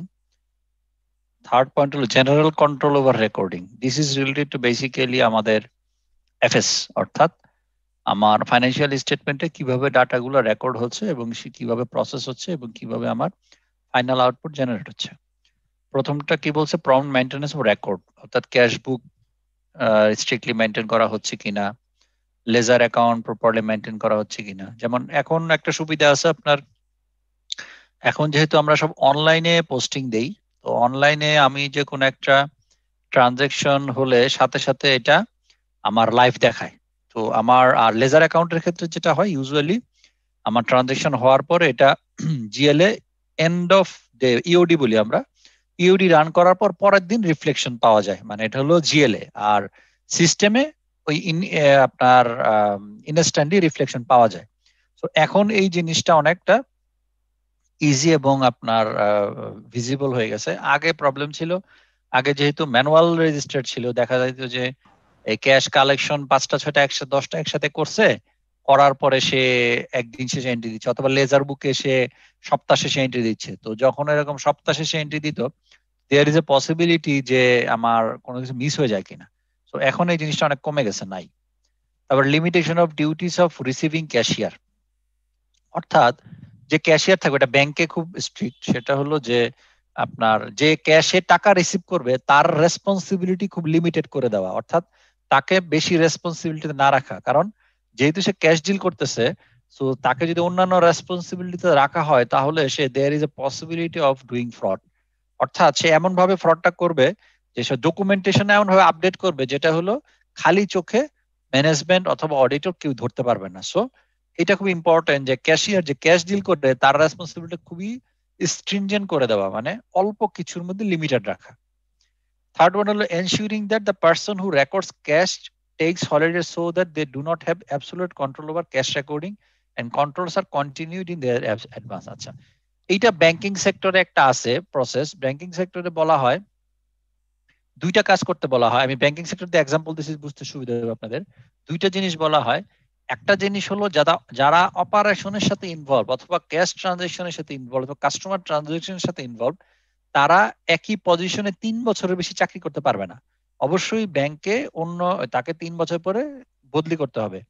আরেকটা ব্যাপার আছে, আপনার ব্যাংকের ক্ষেত্রে ম্যান্ডাটরি হলিডে আছে আপনার 10 ডেজ। 10 ডেজ আপনাকে ম্যান্ডাটরি হলিডেতে যাইতেই হবে। এটার মূল অবজেক্টিভটা হলো ওই 10 দিনে যখন সে থাকবে না এবং ওইখানে ওই সময়ে সে কোনো ট্রানজাকশন ইনিশিয়েট করতে পারে না, অ্যাপ্রুভ করতে পারে না, এবং কোনো ট্রানজাকশনের সাথে ইনভলভ থাকে মানে সেটা পুরো আউট অফ দ্য ব্লু থাকে। ওই সময়ে ম্যানেজমেন্টের একটা টিম থাকে, যারা ওদের কিছু কন্ট্রোল পয়েন্ট থেকে তারা অডিট করে দেখে সে কোনো ফ্রড ফর্জারি করলো কিনা। সো এইটা খুব ইম্পর্টেন্ট যে যারা ক্যাশ ডিল করবে ওদেরকে কিছুদিন পর পর আমার মনে করেন সে হলিডেতে গেল, হলিডেতে যাওয়ার পর অল্টারনেটিভ অন্য কেউ ট্রানজাকশন করতে পারতেছে কিনা, এইসব কন্ট্রোল গুলা এনশিওর করা। আরেকটা হলো giving and recording of receipt, written copy মানে যেই রিসিপ্ট দেওয়া হচ্ছে সেটার একটা রিসিপ্ট কপি রাখা, সিরিয়ালি নাম্বার রিসিপ্ট বুকস যাতে আমার সিরিয়াল নাম্বার করা থাকে, কাস্টডি অফ রিসিপ্ট বুকস আমার রিসিপ্ট বুকে যাতে প্রপার কাস্টডি থাকে, ক্যাশ রেকর্ডের সাথে ব্যাংক পে স্লিপ যেটা আছে সেটা যাতে একটা কম্পারিজন বা রিকনসিলিয়েশন থাকে, এগুলার করার কন্ট্রোলের কথা বলছে। এরপর হলো segregation of duties for banking. Banking বলতে বোঝাচ্ছে ব্যাংকের সাথে লেনদেন এবং ব্যাংকের স্টেটমেন্ট চেক করা। এখনকার সময়ে বর্তমানে অনেক অর্গানাইজেশন আছে যারা ডেইলি রিকনসিলিয়েশন করে, অর্থাৎ ডে এন্ডে সে ব্যাংকের স্টেটমেন্টটা নামায়। যেহেতু এখনকার সময়ে আপনি অনলাইনের মাধ্যমে you get the access in the আপনার ব্যাংক স্টেটমেন্টের মধ্যে আপনি ডেইলি ট্রানজাকশনটা নামায় এবং ওইটার সাথে তার অন্যান্য জায়গায় যে ট্রানজাকশন যেটা আছে পারচেজ, এখানে তো আমার ক্যাশ রিসিপ্ট ব্যাংকের রিসিপ্ট থাকবে আর ব্যাংক পেমেন্ট থাকবে, সেটার সাথে সে টালি ব্যাক করে একটা রিকনসিলিয়েশন করে। So daily banking very much important এখনকার সময়। আগে ছিল একটা নির্দিষ্ট, যেহেতু আমার অনলাইন ট্রানজাকশন কম ছিল, এখন তো সবই মোটামুটি অনলাইন ট্রানজাকশন। আর করোনার কারণে তো এখন অর্গানাইজেশন গুলা অ্যারাউন্ড 100% চাচ্ছে যাতে অনলাইন ট্রানজাকশন হয়, ক্যাশ ট্রানজাকশন যাতে না হয়। সো আলটিমেটলি এটা রিস্কটা আরো বেড়ে যাচ্ছে। আর হলো makeup and comparison of paying and slips against initial রিসিটস records and cash বুক। এটা হলো basically makeup and comparison of paying and slip, অর্থাৎ যে পে স্লিপ দেওয়া হচ্ছে সেই পে স্লিপের সাথে ইনিশিয়াল যে রেকর্ড আছে, অর্থাৎ এটাও লাইক আমার এই 3-ওয়ে ম্যাচের মতো ক্যাশ বুকে যে এন্ট্রি দিলাম সেটা আমার ইয়াতে এই পে স্লিপের মধ্যে রিফ্লেক্ট করে কিনা। তারপর banking of receives intact and control of payments, অর্থাৎ আমার ব্যাংকে রিসিপ্ট ব্যাংক রিসিপ্ট যেটা আছে এবং আমার পেমেন্টের উপর আমার প্রপার কন্ট্রোল আছে কিনা, যেই রিসিপ্টটা আসতেছে ব্যাংকে যেই টাকাটা জমা পড়তেছে সেটা আমি জানি কিনা, কে দিল। সামটাইমস যেমন আমি আমার জবে একটা জায়গায় আমাকে প্রবলেম ফেস করছি, কি হয়েছে একটা পেমেন্ট আসছে এরকম 20-25 হাজার টাকা, কিন্তু আমি জানি না এটা কে পেমেন্ট করছে, কিন্তু আমার অ্যাকাউন্টে ঢুকছে এবং আমি ট্র্যাক ব্যাক করে বেরও করতে পারতেছি না যেটা অ্যাকচুয়ালি কোন ভেন্ডর আমাকে পেমেন্ট করলো।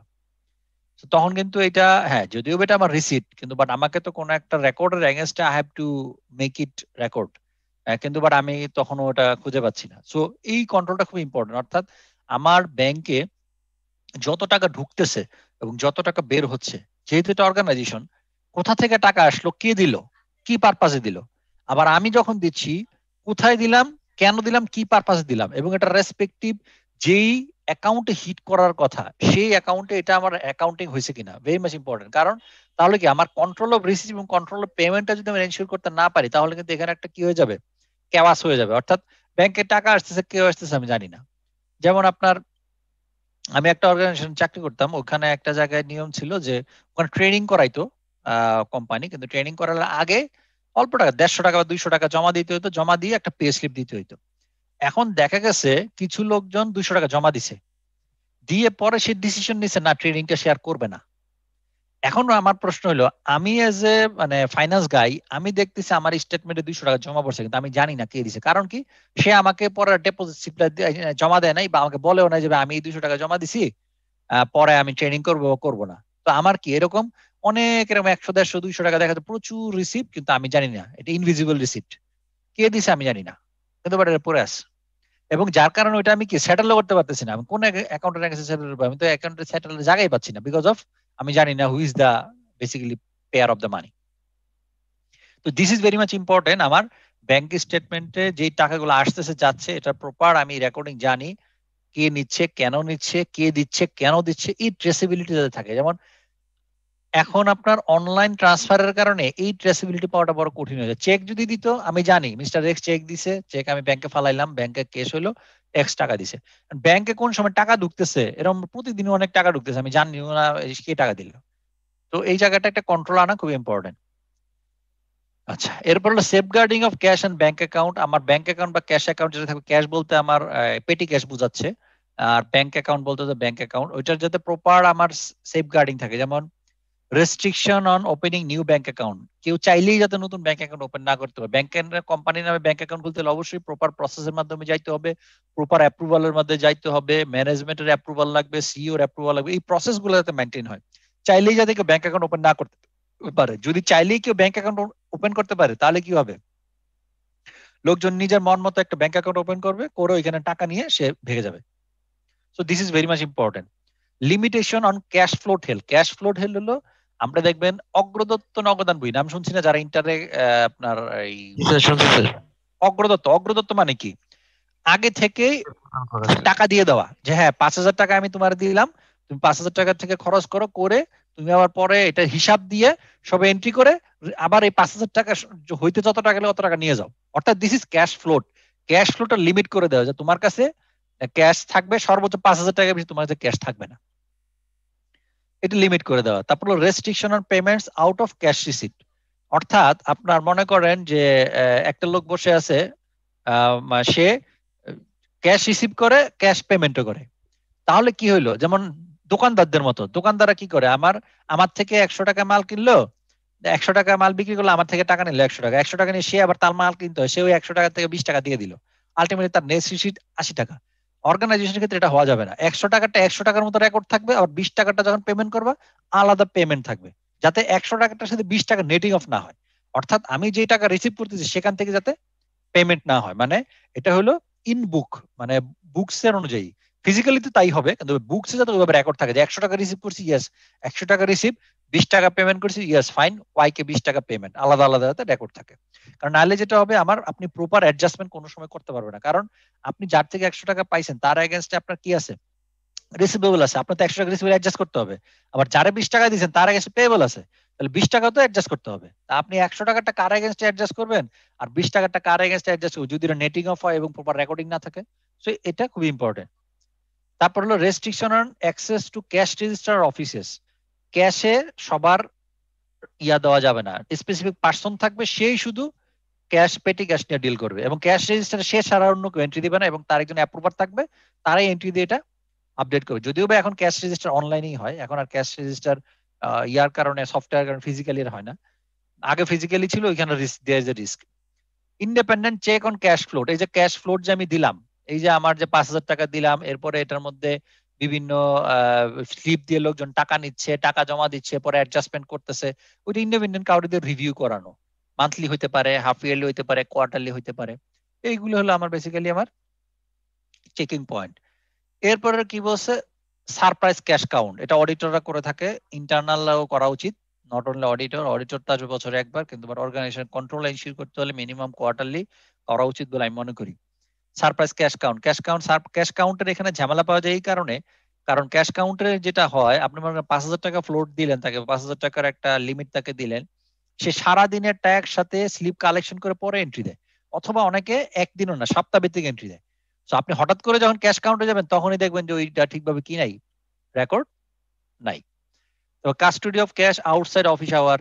তারপরে আপনি যেমন মনে করেন 9টা 6টা অফিস বা 10টা 6টা অফিস, 6টার পরে পেটি ক্যাশ কোনো ট্রানজাকশন করা যাবে না, লিমিটেশন দেওয়া, বা বলে দেওয়া 5টার পরে, যেমন ব্যাংকে যেমন ট্রানজাকশন আওয়ার কয়টা পর্যন্ত, 10টা থেকে 4টা, 4টার পরে ব্যাংক কিন্তু খোলা থাকে 6টা পর্যন্ত, কিন্তু 4টার পরে আপনি চাইলেও কোনো ট্রানজাকশন করতে পারবেন না, কারণ ওইখানে আপনি যদি 4টায় ট্রানজাকশন করেন এটার অডিট ট্রেল থাকবে, এবং তখন এটা ধরবে কেন আপনি 4টার পরে ট্রানজাকশন করলেন, এটা আবার অডিট হবে। তো এই যে জিনিসগুলো ফিক্স করে দেওয়া। তো custody over supply and issue of checks, এটা খুব ইম্পর্টেন্ট। চেকবুক ইস্যু করা, চেকবুক ইস্যু যাতে অবশ্যই কন্ট্রোল থাকে, কারণ আমার ব্যাংক থেকে যখন আমি চেকবুক নিয়ে আসবো এবং এই চেকবুকের উপর আমার কন্ট্রোল থাকবে না, তখন কি হবে, চেক একসাথে মনে করেন 4-5টা চেকবুক আনা হয়েছে, চেকবুক হারায় গেছে, আর চেকবুক হারানো মানে রিস্ক। দেখা যাবে যে কোম্পানির নামে চেক ইস্যু করে আপনার দেখা যায় অন্য জায়গায় ফ্রড করে টাকা নিয়ে নিচ্ছে। তারপরে প্রিপারেশন অফ চেকস রেস্ট্রিক্টেড।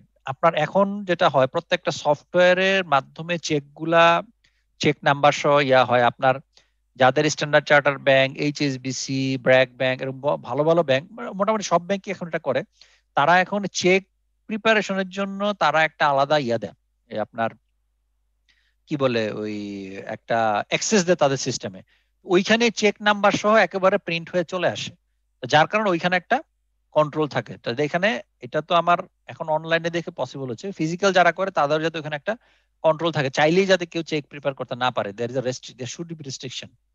তারপর হচ্ছে সেফগার্ডস over mechanically sign checks carrying printed signature, যদি থাকে প্রিন্টেড সিগনেচার থাকে সেখানে অবশ্যই proper maker checker control, proper safeguard থাকতে হবে। Restriction on issue of blank or bearer check, blank cheque বা বেয়ারার চেক যদি থাকে সেখানে অবশ্যই রেস্ট্রিকশন থাকতে হবে, কারণ রেস্ট্রিকশন না থাকলে সমস্যা। Safeguarding of IOUs cash in transit, IOU মানে হলো আমি যেটা হলো মনে করো আমার একটা ট্রাভেল অ্যাডভান্স লাগবে, তখন আমি ওরে একটা স্লিপ দিলাম যে ভাই আমার ট্রাভেল অ্যাডভান্স লাগবে, তুমি আমার 500 টাকা দাও, 5000 টাকা দাও, আমি ট্রাভেল শেষ করে এসে আমি তোমাকে ডকুমেন্ট দিয়ে এবং রিমেইনিং টাকা দিয়ে আমি এটা অ্যাডজাস্ট করব। তো ইনিশিয়ালি কিন্তু আমি জানি না এটা কত টাকা খরচ হবে, আমি একটা ইনিশিয়াল অ্যামাউন্ট নিয়ে নিলাম, এই স্লিপটার নাম বলা হয় IOU অর্গানাইজেশনের ক্ষেত্রে। তারপর হলো ক্যাশ ইন ট্রানজিট, যদি ক্যাশ ইন ট্রানজিট থেকে থাকে, ক্যাশ ইন ট্রানজিট মানে আমি একজনের টাকা দিলাম, সে চিটাং যাবে, চিটাং নিয়ে যাবে, তাহলে এখন চিটাং যাইতে তো ভাই একদিন সময় লাগবে, তো এই মাঝখানের সময় তো এটা ক্যাশ ইন ট্রানজিট, সেটা যেন প্রপার সেফগার্ড থাকে। তারপরে ইন্স্যুরেন্স অ্যারেঞ্জমেন্ট, ক্যাশের ক্ষেত্রে ইন্স্যুরেন্স খুব ইম্পর্টেন্ট, ব্যাংকের ক্ষেত্রে থাকে, ব্যাংকের ভল্টের ক্ষেত্রে থাকে বাধ্যতামূলক, আর হলো আপনার বিভিন্ন অর্গানাইজেশন, বড় বড় অর্গানাইজেশন যারা বড় ধরনের পেটি ক্যাশ ডিল করে, যেখানে আপনার ওয়েস্ট পেমেন্ট থাকে, মনে করেন যে যেমন গার্মেন্টস এর ক্ষেত্রে ওরা তো এখন বিকাশে বা ইয়াতে অনেকে টাকা দিচ্ছে, কারণ বেসিক্যালি ওদের মেইন পেমেন্টটা তো হয় ক্যাশে, কারণ ওদের বেতন হলো 10,000 15,000 20,000, তো যেই দিন ক্যাশ পেমেন্ট করবে এই দিন দেখা যায় যে 8 লাখ 10 লাখ 20 লাখ টাকা একসাথে, তাই না, তারপরে ওই স্যালারি পেমেন্ট করে। তো ওইখানে যাতে আপনার কি থাকে, ওই জন্য ইন্স্যুরেন্স যাতে নেওয়া থাকে। Bank reconciliation, it is most rigorous মানে an important aspect of cash and bank. Reconciliation যদি না থাকে তাহলে there is a possibility of fraud এবং there is a possibility of error as well. Reconciliation খুব ইম্পর্টেন্ট। এখানে কয়েকটা কথা বলা আছে, পয়েন্ট দেওয়া হলো, issue of bank statement, frequency of reconciliation procedure, treatment of long-standing unpresented checks, sequence of check numbers, comparison with cash books, এই কাজগুলো আপনার ব্যাংক রিকনসিলিয়েশন করতে গেলে করতে হবে। এরপরে বলা আছে রিসিভড বাই পোস্ট, যদি আমি টাকা পাই রিসিভ বাই পোস্টে, observe procedure for post opening are being followed, অর্থাৎ যেই চেকটা পাইলাম সেইটা যে প্রসেসে আমার বলা আছে, আমার এই বুকস অফ অ্যাকাউন্টস অথবা আমার পলিসি এন্ড প্রসিডিউর সেটা মেনটেন করা হচ্ছে কিনা। Observe the checks receive by post R immediately crossed in the companies favour, এটা খুব ইম্পর্টেন্ট জিনিস। চেক পাইলাম, সে ক্রস করে দেয় নাই, সাথে সাথে ক্রস করে ফেলা, কারণ হলো organisation always deal with bank, এখনো অর্গানাইজেশন কেউই আপনার কি বলে এই ক্যাশে ডিল করতে চায় না, সবাই বলে ভাই ঠিক আছে অনলাইন ট্রান্সফার করে দিব, আমি ক্রস চেক দিব। আর আমাকেও যদি কেউ দেয় আমি বলবো আমার cross check then, because of রাস্তায় মাঝখানে যদি সামহাও কোনো বিপদে পড়ে চেকটা হারায় যায় বা ছিনতাই হয়ে যায়, অ্যাটলিস্ট এই চেকটাকে রিইউজ করতে পারবেন বা এই চেকটা ব্যবহার করতে পারবেন না। কিন্তু বাট বিয়ারার চেক যদি হয় এবং ক্রস না থাকে, তাহলে কিন্তু যে এটা নিবে সেই কিন্তু চেকে টাকা তুললে সেটা কি করতে ফেলতে পারবে, এটা ক্যাশ করে ফেলতে পারবে। For items entered in the rough cash book, trace entries to cash book, paying in book, counterfoil, carbon copy receipt, verify amounts entered as received with remittance advice or other supporting evidence. এই যে আপনার মনে করেন যে এই জিনিসগুলো আমার করতে হবে। যেমন ক্যাশ সেলস বা ব্রাঞ্চ টেকিং এর ক্ষেত্রে যদি আমার অর্গানাইজেশনে ব্রাঞ্চ বেস অর্গানাইজেশন হয় তাহলে সে কি করবে, এখানে বলছে for a sample of cash sales summaries, branch summaries from different location, বিভিন্ন লোকেশন থেকে যেগুলা আপনার এই ক্যাশ হচ্ছে সেগুলাকে সামারাইজ করা, ভেরিফাই করা, পে স্লিপ চেক করা, verify that টেকিংস R bank intact daily, এবং প্রতিদিন যাতে এটা ব্যাংকে জমা করা হচ্ছে কিনা সেটা কনফার্ম করা, এক্সপেন্ডিচার প্রপারলি ভাউচিং করা, ঠিক আছে। এগুলা মোস্ট অফ ইস থিওরিটিক্যাল, এখানে সবগুলা বেসিক্যালি প্রত্যেক অর্গানাইজেশন লাগে না, যেটা যার জন্য লাগে সে সেটা মেনটেন করবে। তো কালেকশনের ক্ষেত্রে হলো ট্রেস অ্যামাউন্ট টু ক্যাশ বুক বা কালেকশন, অর্থাৎ ক্যাশ কালেকশন হলো আমার ক্যাশ বুকের রেকর্ড হলো কিনা। তারপর check entries on cash sheet, আমি এন্ট্রি দিলাম কিনা প্রপারলি। গুডস ডেলিভার যেটা করা হলো, verify that goods deliver two travellers O salesman have been regularly রিকনসাইলড with sales and inventories hand, ইনভেন্টরির সাথে আমার এটার এই চেক ব্যাক হয় কিনা, নিউমেরিক্যাল সিকোয়েন্স নাম্বার আছে কিনা, সবখানে কমন, ঠিক আছে। ক্যাশ রিসিভ ক্যাশ বুক, আচ্ছা। তারপর হলো ক্যাশ রিসিভস এন্ড ক্যাশ বুক, যদি ক্যাশ ট্রানজাকশন হয়ে থাকে তাহলে কেউ যাকে for cash receives of several days through out the period. এখানে কতগুলো বলা আছে, check two entries in rough cash বুক, অনেক কিছু বলা আছে। এটা একটু দেখেন এখান থেকে কারো কিছু জানার আছে কিনা, এগুলো অনেক বেশি থিওরিটিক্যাল।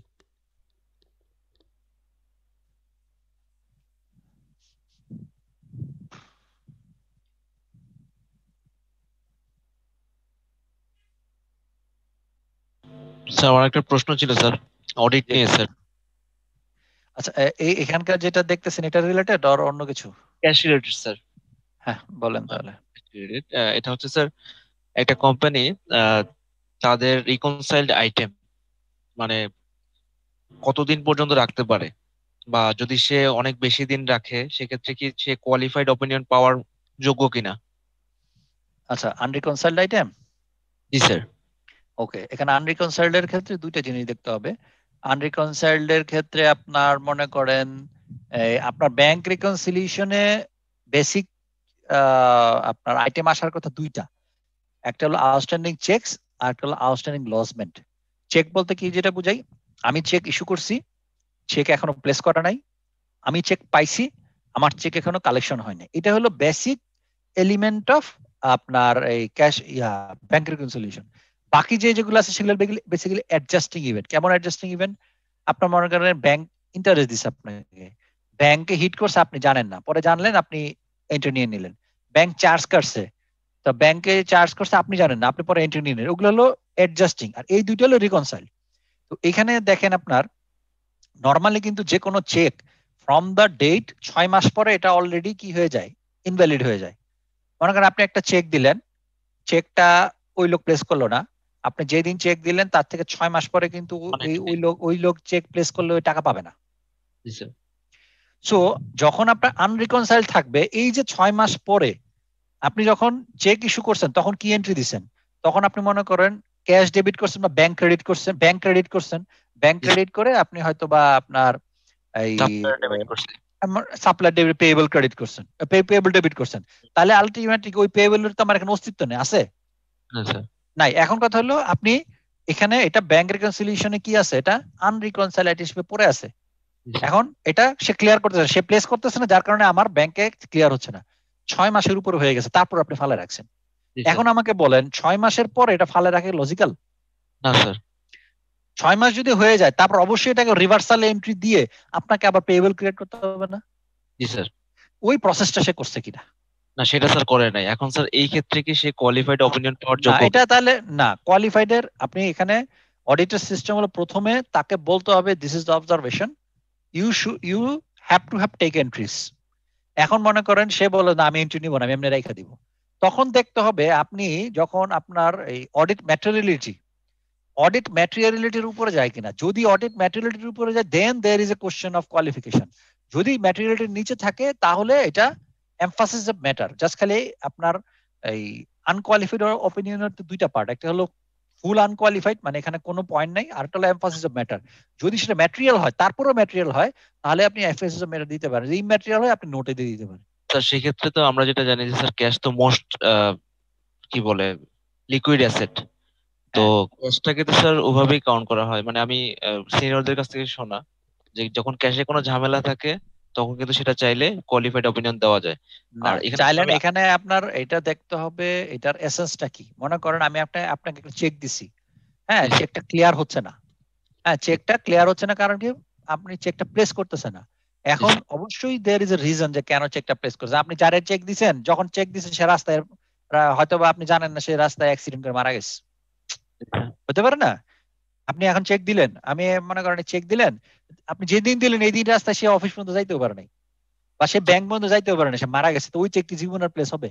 নট অনলি চেক, আমি যদি কালেকশনের কথাও বলি, এখানে বিহাইন্ড দ্য সিন একটা কথা হচ্ছে গিয়ে স্যার, আমি যে পার্টিকুলার কোম্পানির কথা বলতেছি তাদের কালেকশনের মধ্যে অনেক টাকা পড়ে আছে, যেটা স্যার এখন আমরা 20-তে অডিট করতেছি, বাট সেটা 17 থেকে ক্যারি ফরওয়ার্ড হচ্ছে এটা তো 2017।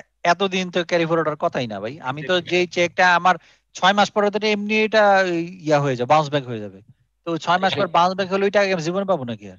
Exactly sir. এখন হচ্ছে কালেকশনের যে টাকাটা তারা হ্যাঁ। হচ্ছে কি সেটা রিকনসাইল করে রেখে দিচ্ছে ওভার না দ্য না ইয়ার। না না না না না না এটা করা যাবে। তাইলে আপনি যদি এটা হয়ে থাকে যে রিকনসিলিয়েশন গ্যাপ, তাহলে দেয়ার ইজ আপনি মানে qualitative জাজমেন্টে you can go for qualification, কারণ সে তো এটা ইন্টেনশনালি করতেছে।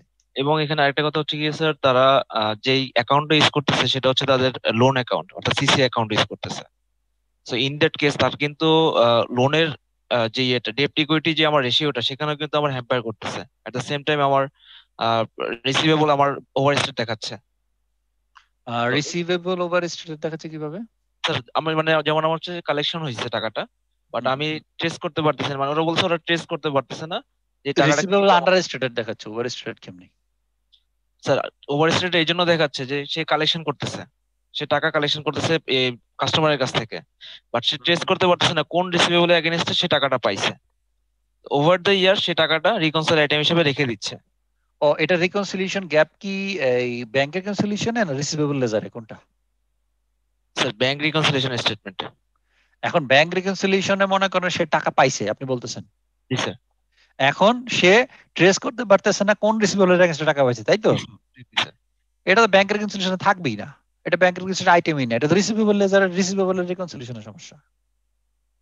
এটা তো ব্যাংক রিকনসিলিয়েশনের সমস্যা না, এটা তো রিসিভেবল রিকনসিলিয়েশনের সমস্যা। সে তো টাকা পাইছে, এখন টাকা পাইছে, এখন কার থেকে পাইছে জানেন না, এখন কে যে লোকটা, এই লোকটা তো ব্যাংকে না, এই লোকটা তো রিসিভেবল। এখন তো স্যার সে তো এন্ট্রিও দিতে পারতেছে না, সে যে এন্ট্রি দিবে যে ক্যাশ ডেবিট কোন রিসিভেবল ক্রেডিট করবে সেটা তো সে জানতে পারতেছে না স্যার। না এখন ব্যাপারটা হলো এইটা তাহলে তার আইডেন্টিফাই, একটু আগে তো আমি এক্সাম্পল দিলাম না আপনাদের, এই সেম প্রবলেমের কথা তো আমি বললাম, ঠিক আছে? এটা তো তার তো কন্ট্রোল ল্যাপস। রিসিভেবল এটা তার ক্যাশ দিয়ে আপনি তারা ধরবেন না, তারা ধরবেন রিসিভেবল ম্যানেজমেন্টের কন্ট্রোল ল্যাপস। রিসিভেবল ম্যানেজমেন্টের কন্ট্রোল ল্যাপস মানে যে you have no idea who R your customer, and customer সে কি করে না করে এবং কাস্টমার থেকে কি পাবেন না পাবেন। আপনি এই রিসিভেবল থরলি অডিট শুরু করেন, আপনি বলেন যে আপনি আমাকে রিসিভেবল স্টেটমেন্ট দেন, প্রত্যেকটা আমাকে ইন আউট মিলাই দিবেন, ও কিছু মিলাই দিতে পারবে না। ওখানে তো স্যার ওখানে তো আপনার qualification. At the same time sir যেটা হচ্ছে যে সে যে অ্যাকাউন্টটা ইউজ করতেছে সেটা হচ্ছে আবার লোন অ্যাকাউন্ট। তো আমার লাইবিলিটি সার্টিফিকেট বা ব্যাংকের থেকে যে আমি লাইবিলিটি পজিশনটা নিচ্ছি সেটার সাথেও কিন্তু অ্যাকচুয়াল রিফ্লেকশনটা আমার আসতেছে না। তাহলে আমি মানে বেসিক্যালি সে তার যে ক্যাশ কালেকশনটা এটা সিসি অ্যাকাউন্টে কালেকশন হচ্ছে, কারেক্ট? ওকে, সিসিএল অ্যাকাউন্টে কালেকশন হলে ব্যাংকে যে ইয়াটা ফিগারটা বলতেছে এবং আপনার ক্যাশ বুকে যে ফিগারটা সেটার মধ্যে গ্যাপ আছে, তাই না? আচ্ছা, এটা গ্যাপটা কেন হচ্ছে? কারণ হলো সে এন্ট্রি দিচ্ছে না। তাহলে যেটা বলেন আপনি ক্যাশ ক্লিয়ার করে দিয়ে আপনি সানডি রিসিভেবল ক্রিয়েট করেন, একটা সানডি রিসিভেবল ক্রিয়েট করে পরবর্তীতে যখন আপনি জানতে পারবেন তখন সানডির সাথে আপনি রিসিভেবল অ্যাডজাস্টমেন্ট করবেন। ক্যাশের মধ্যে ভালো রাখছেন কেন? আপনি এন্ট্রি দিবেন ক্যাশ ডেবিট বা ব্যাংক ডেবিট আর ইয়া ক্রেডিট, কি বলে মনে করেন যে আপনার এই সানডি পেয়েবল ক্রেডিট করলেন, পরে আপনি মনে করেন যখন আপনি জানতে পারবেন তখন আপনি রিসিভেবল ডেবিট করে সানডি পেয়েবল ক্রেডিট করবেন, শেষ। এটা তো ক্যাশের ইস্যু হওয়ারই কথা না, এটা ক্যাশের ভিতরে আসবেই না। এটা তো তাহলে তো বিশাল ইস্যু, কারণ হলো আপনার ব্যাংকের সে তার যে ব্যাংকে ম্যানেজ করতেছে ব্যাংকের সাথে তো তার ইয়ার সাথে তার মিল নাই, ব্যাংকে স্টেটমেন্টের সাথে মিল নাই। Exactly sir. আর আমরা হচ্ছে কি স্যার যেটা প্রপোজ করলাম যে আপনারা সিসি অ্যাকাউন্টে কালেকশন না করে আপনারা এসএনডি অ্যাকাউন্ট করেন, সেখানে আপনারা কালেকশন অ্যাকাউন্ট করে সেখান থেকে আপনারা টাকাটা নিয়ে আসেন। ও যেখানেই করে যেখানেই করুক না কেন, আপনি বলেন যে এটা আপনি ক্যাশ থেকে সরাই আদার পেয়েবল নিয়ে যান। অ্যাট লিস্ট তো স্যার তাহলে যেটা হবে যে মানে তার লোনটা তো আর ইয়া দেখাবে না, মানে তার এফএসএ যে ফিগারটা দেখাবে সেটা তো লাইবিলিটির সাথে সে তো লোনে কালেকশন দেখাচ্ছে একটাই কারণে, তার যাতে সিসির ইন্টারেস্টটা কম হয়। Exactly sir, simple. তাই আপনার এসএনডির কথা মানবে জীবনে? সেটাই আর কি স্যার, মানতে ও জীবনে মানবে না। এবং এটা ওকে যদি বলেন ওর থিঙ্কিং ইলজিক্যালও না, হ্যাঁ, বরঞ্চ বলেন যে আপনি ক্যাশে এখান থেকে সরাই নিয়ে আপনি আদার পেয়েবলে নিয়ে ফালান, আদার পেয়েবলে ফালাই নিয়ে আপনি ওই এমফাসিস অফ ম্যাটার দিয়ে বলেন রিসিভেবল ম্যানেজমেন্ট ঠিক নেই, ওটা তুমি ঠিক করো, ঠিক করে ওইখান থেকে পরে অ্যাডজাস্ট করো। আর তার চাইতে স্যার বড় মানে ভয়ের কথা হচ্ছে যে স্যার যেটা বললাম এটা একটা লিস্টেড কোম্পানি স্যার।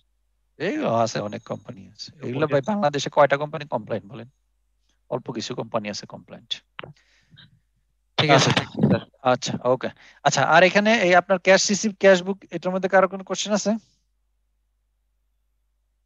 নাই। এরপর ডেফিসিয়েন্সিটা বলার কিছু নাই। তো এটা হলো আজকের মতো ক্লোজ। এটা হলো চ্যাপ্টার, আজকে পড়াইলাম হলো 5-এর পার্শিয়াল আর 6। তো নেক্সট ক্লাসে ইনশাআল্লাহ চ্যাপ্টার 7 এরপরে পড়াবো। তো আপনাদের এই ক্লাসে কোনো আস্কিং থাকলে ইউ মে আস্ক, কারণ আর কত মিনিট সময় আছে, 5-10 মিনিট মনে আছে।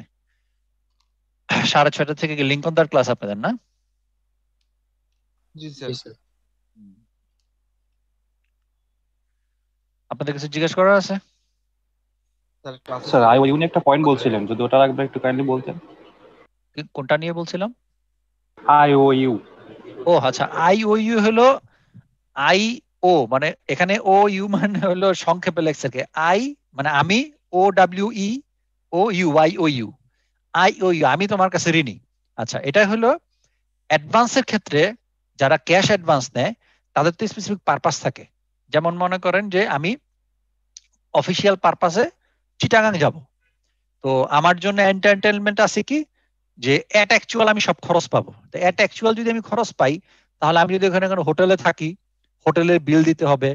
আমি যদি এখানে ইয়াতে যাই, ট্রেনে যাই বা বাসে যাই, বাসের টিকেটের টাকা দিতে হবে। কিন্তু এখন কি এগুলো আমার অ্যাভেলেবেল না, কারণ এখন আমি যাই নাই। তখন যেটা করতে হয় আপনার, ওই আমি তার কাছ থেকে 5,000 টাকা নিলাম, এখন আমি যে 5,000 টাকা নিলাম তার প্রমাণ কি? ওই তখন একটা স্লিপ থাকে, ওই স্লিপটার নাম হলো আইওইউ। 5,000 টাকা লিখে অ্যাডভান্স লিখে পেটি ক্যাশে তুমি আমরা 5,000 টাকা দাও এই আইইউ এর এগেনস্টে। তখন আমি যখন ফেরত আসবো, যখন তাকে আমি ডকুমেন্ট পত্র দিব, দেখা গেল আমার 5,000 টাকা খরচ হয় নাই, 4,500 টাকা খরচ হচ্ছে, তখন 4,500 টাকা ডকুমেন্ট দিব আর 500 টাকা তারা আমি ফেরত দিব। তখন সেই 4,500 টাকা আমার যে entertainment expense, company entertainment expense, সেখানে বুক করবে এবং সেখানে অ্যাডজাস্ট করবে। এই যে স্লিপটা, এই স্লিপটার নাম হলো আইইউ। বুঝছি স্যার, ধন্যবাদ স্যার। ওকে, ঠিক আছে। আর কারো কিছু জিজ্ঞেস করার আছে? স্যার সিনপসিসটা কি পেতে পারি স্যার? মেশিনারি চেকটা যদি একটু বলতে স্যার, মানে কোনটা? সিগনেচার, মেশিনারি সিগনেচার চেক আর কি। আচ্ছা, মেশিনে আসলে ওইটা বেসিক্যালি এটা হয় না। সেটা হলো যে আপনার অ্যাপ্রুভ সিগনেচার যদি থেকে থাকে, অনলাইন সিগনেচার, সেই অনলাইন সিগনেচার আপনার কি বলে যদি থাকে, তাহলে আমার চেকের মধ্যে অনলাইন সিগনেচার ব্যবহার করা যায়, কিন্তু বাট এটা অথরাইজ হতে হয়, মানে সিইও সিগনেচার। এখন সিইও কে তো সবসময় পাবেন না, অথবা সিইও ফিজিক্যাল সিগনেচার করবে না, সে অনলাইন সিগনেচার দিল এবং হয়তো একটা চেক তার কাছে যায়, সে অ্যাপ্রুভ করে দেয়, অ্যাপ্রুভ করে দিলে এরপর ওই প্রসেসের মধ্যে ওই চেকের মধ্যে চলে যায়। কিন্তু আমাদের দেশে এটা অত বেশি এখনো জনপ্রিয় না, এবং এটার মধ্যে ফ্রড ফরজারির ইস্যু থাকে। কারণ আমার কাছে যদি সিইও সিগনেচার থাকে, অনলাইন সিগনেচার, ওইটা দিয়ে তো আমি তারে ফ্রড করতে পারি না? জি স্যার। জি স্যার। এটা হচ্ছে কি স্যার ইলেকট্রিক সিগনেচারটা না স্যার? Electronic signature. তবে ইলেকট্রনিক সিগনেচারের সবচেয়ে সিকিউরড হলো যে আপনার বারকোড সিস্টেম। এটা আপনি দেখবেন যে আপনার যদি 3 নাম্বার থেকে থাকে, আপনি দেখবেন 3 নাম্বার যদি বারকোড স্ক্যানার দিয়ে দেন, তখন আপনার একটা ইউনিক নাম্বার থাকে। সো আপনার ইলেকট্রনিক সিগনেচার তখনই ভ্যালিড যদি সেটা এগেইনস্টে কোনো স্পেসিফিক বারকোডের ভেরিফিকেশন থাকে, আদারওয়াইজ ইলেকট্রনিক সিগনেচার ভেরিফাই করা সম্ভব না। Any question? স্যার আমাদের সাথে সিনপসিসটা কি শেয়ার করা যাবে স্যার? হ্যাঁ হ্যাঁ, আমি এখনই শেয়ার করে দিচ্ছি। স্যার সিনপসিসটা স্যার মেইলে দেওয়ার ব্যবস্থা করেন স্যার। মেইলে? তাহলে এখানে ওকে, দিলে স্যার তাহলে পাচ্ছি না স্যার। ওকে, তাহলে আমাকে কাজ করেন, আপনাদের কোনো কমন, আচ্ছা আপনাদের তো ইমেল আইডি আছে, আমি ঠিক আছে পাঠিয়ে দিব না, ঠিক আছে? ঠিক আছে তাহলে। জি sir, thank you sir. Okay, thank you সবাই। সবাই ভালো থাকবেন। ওয়ালাইকুম আসসালাম।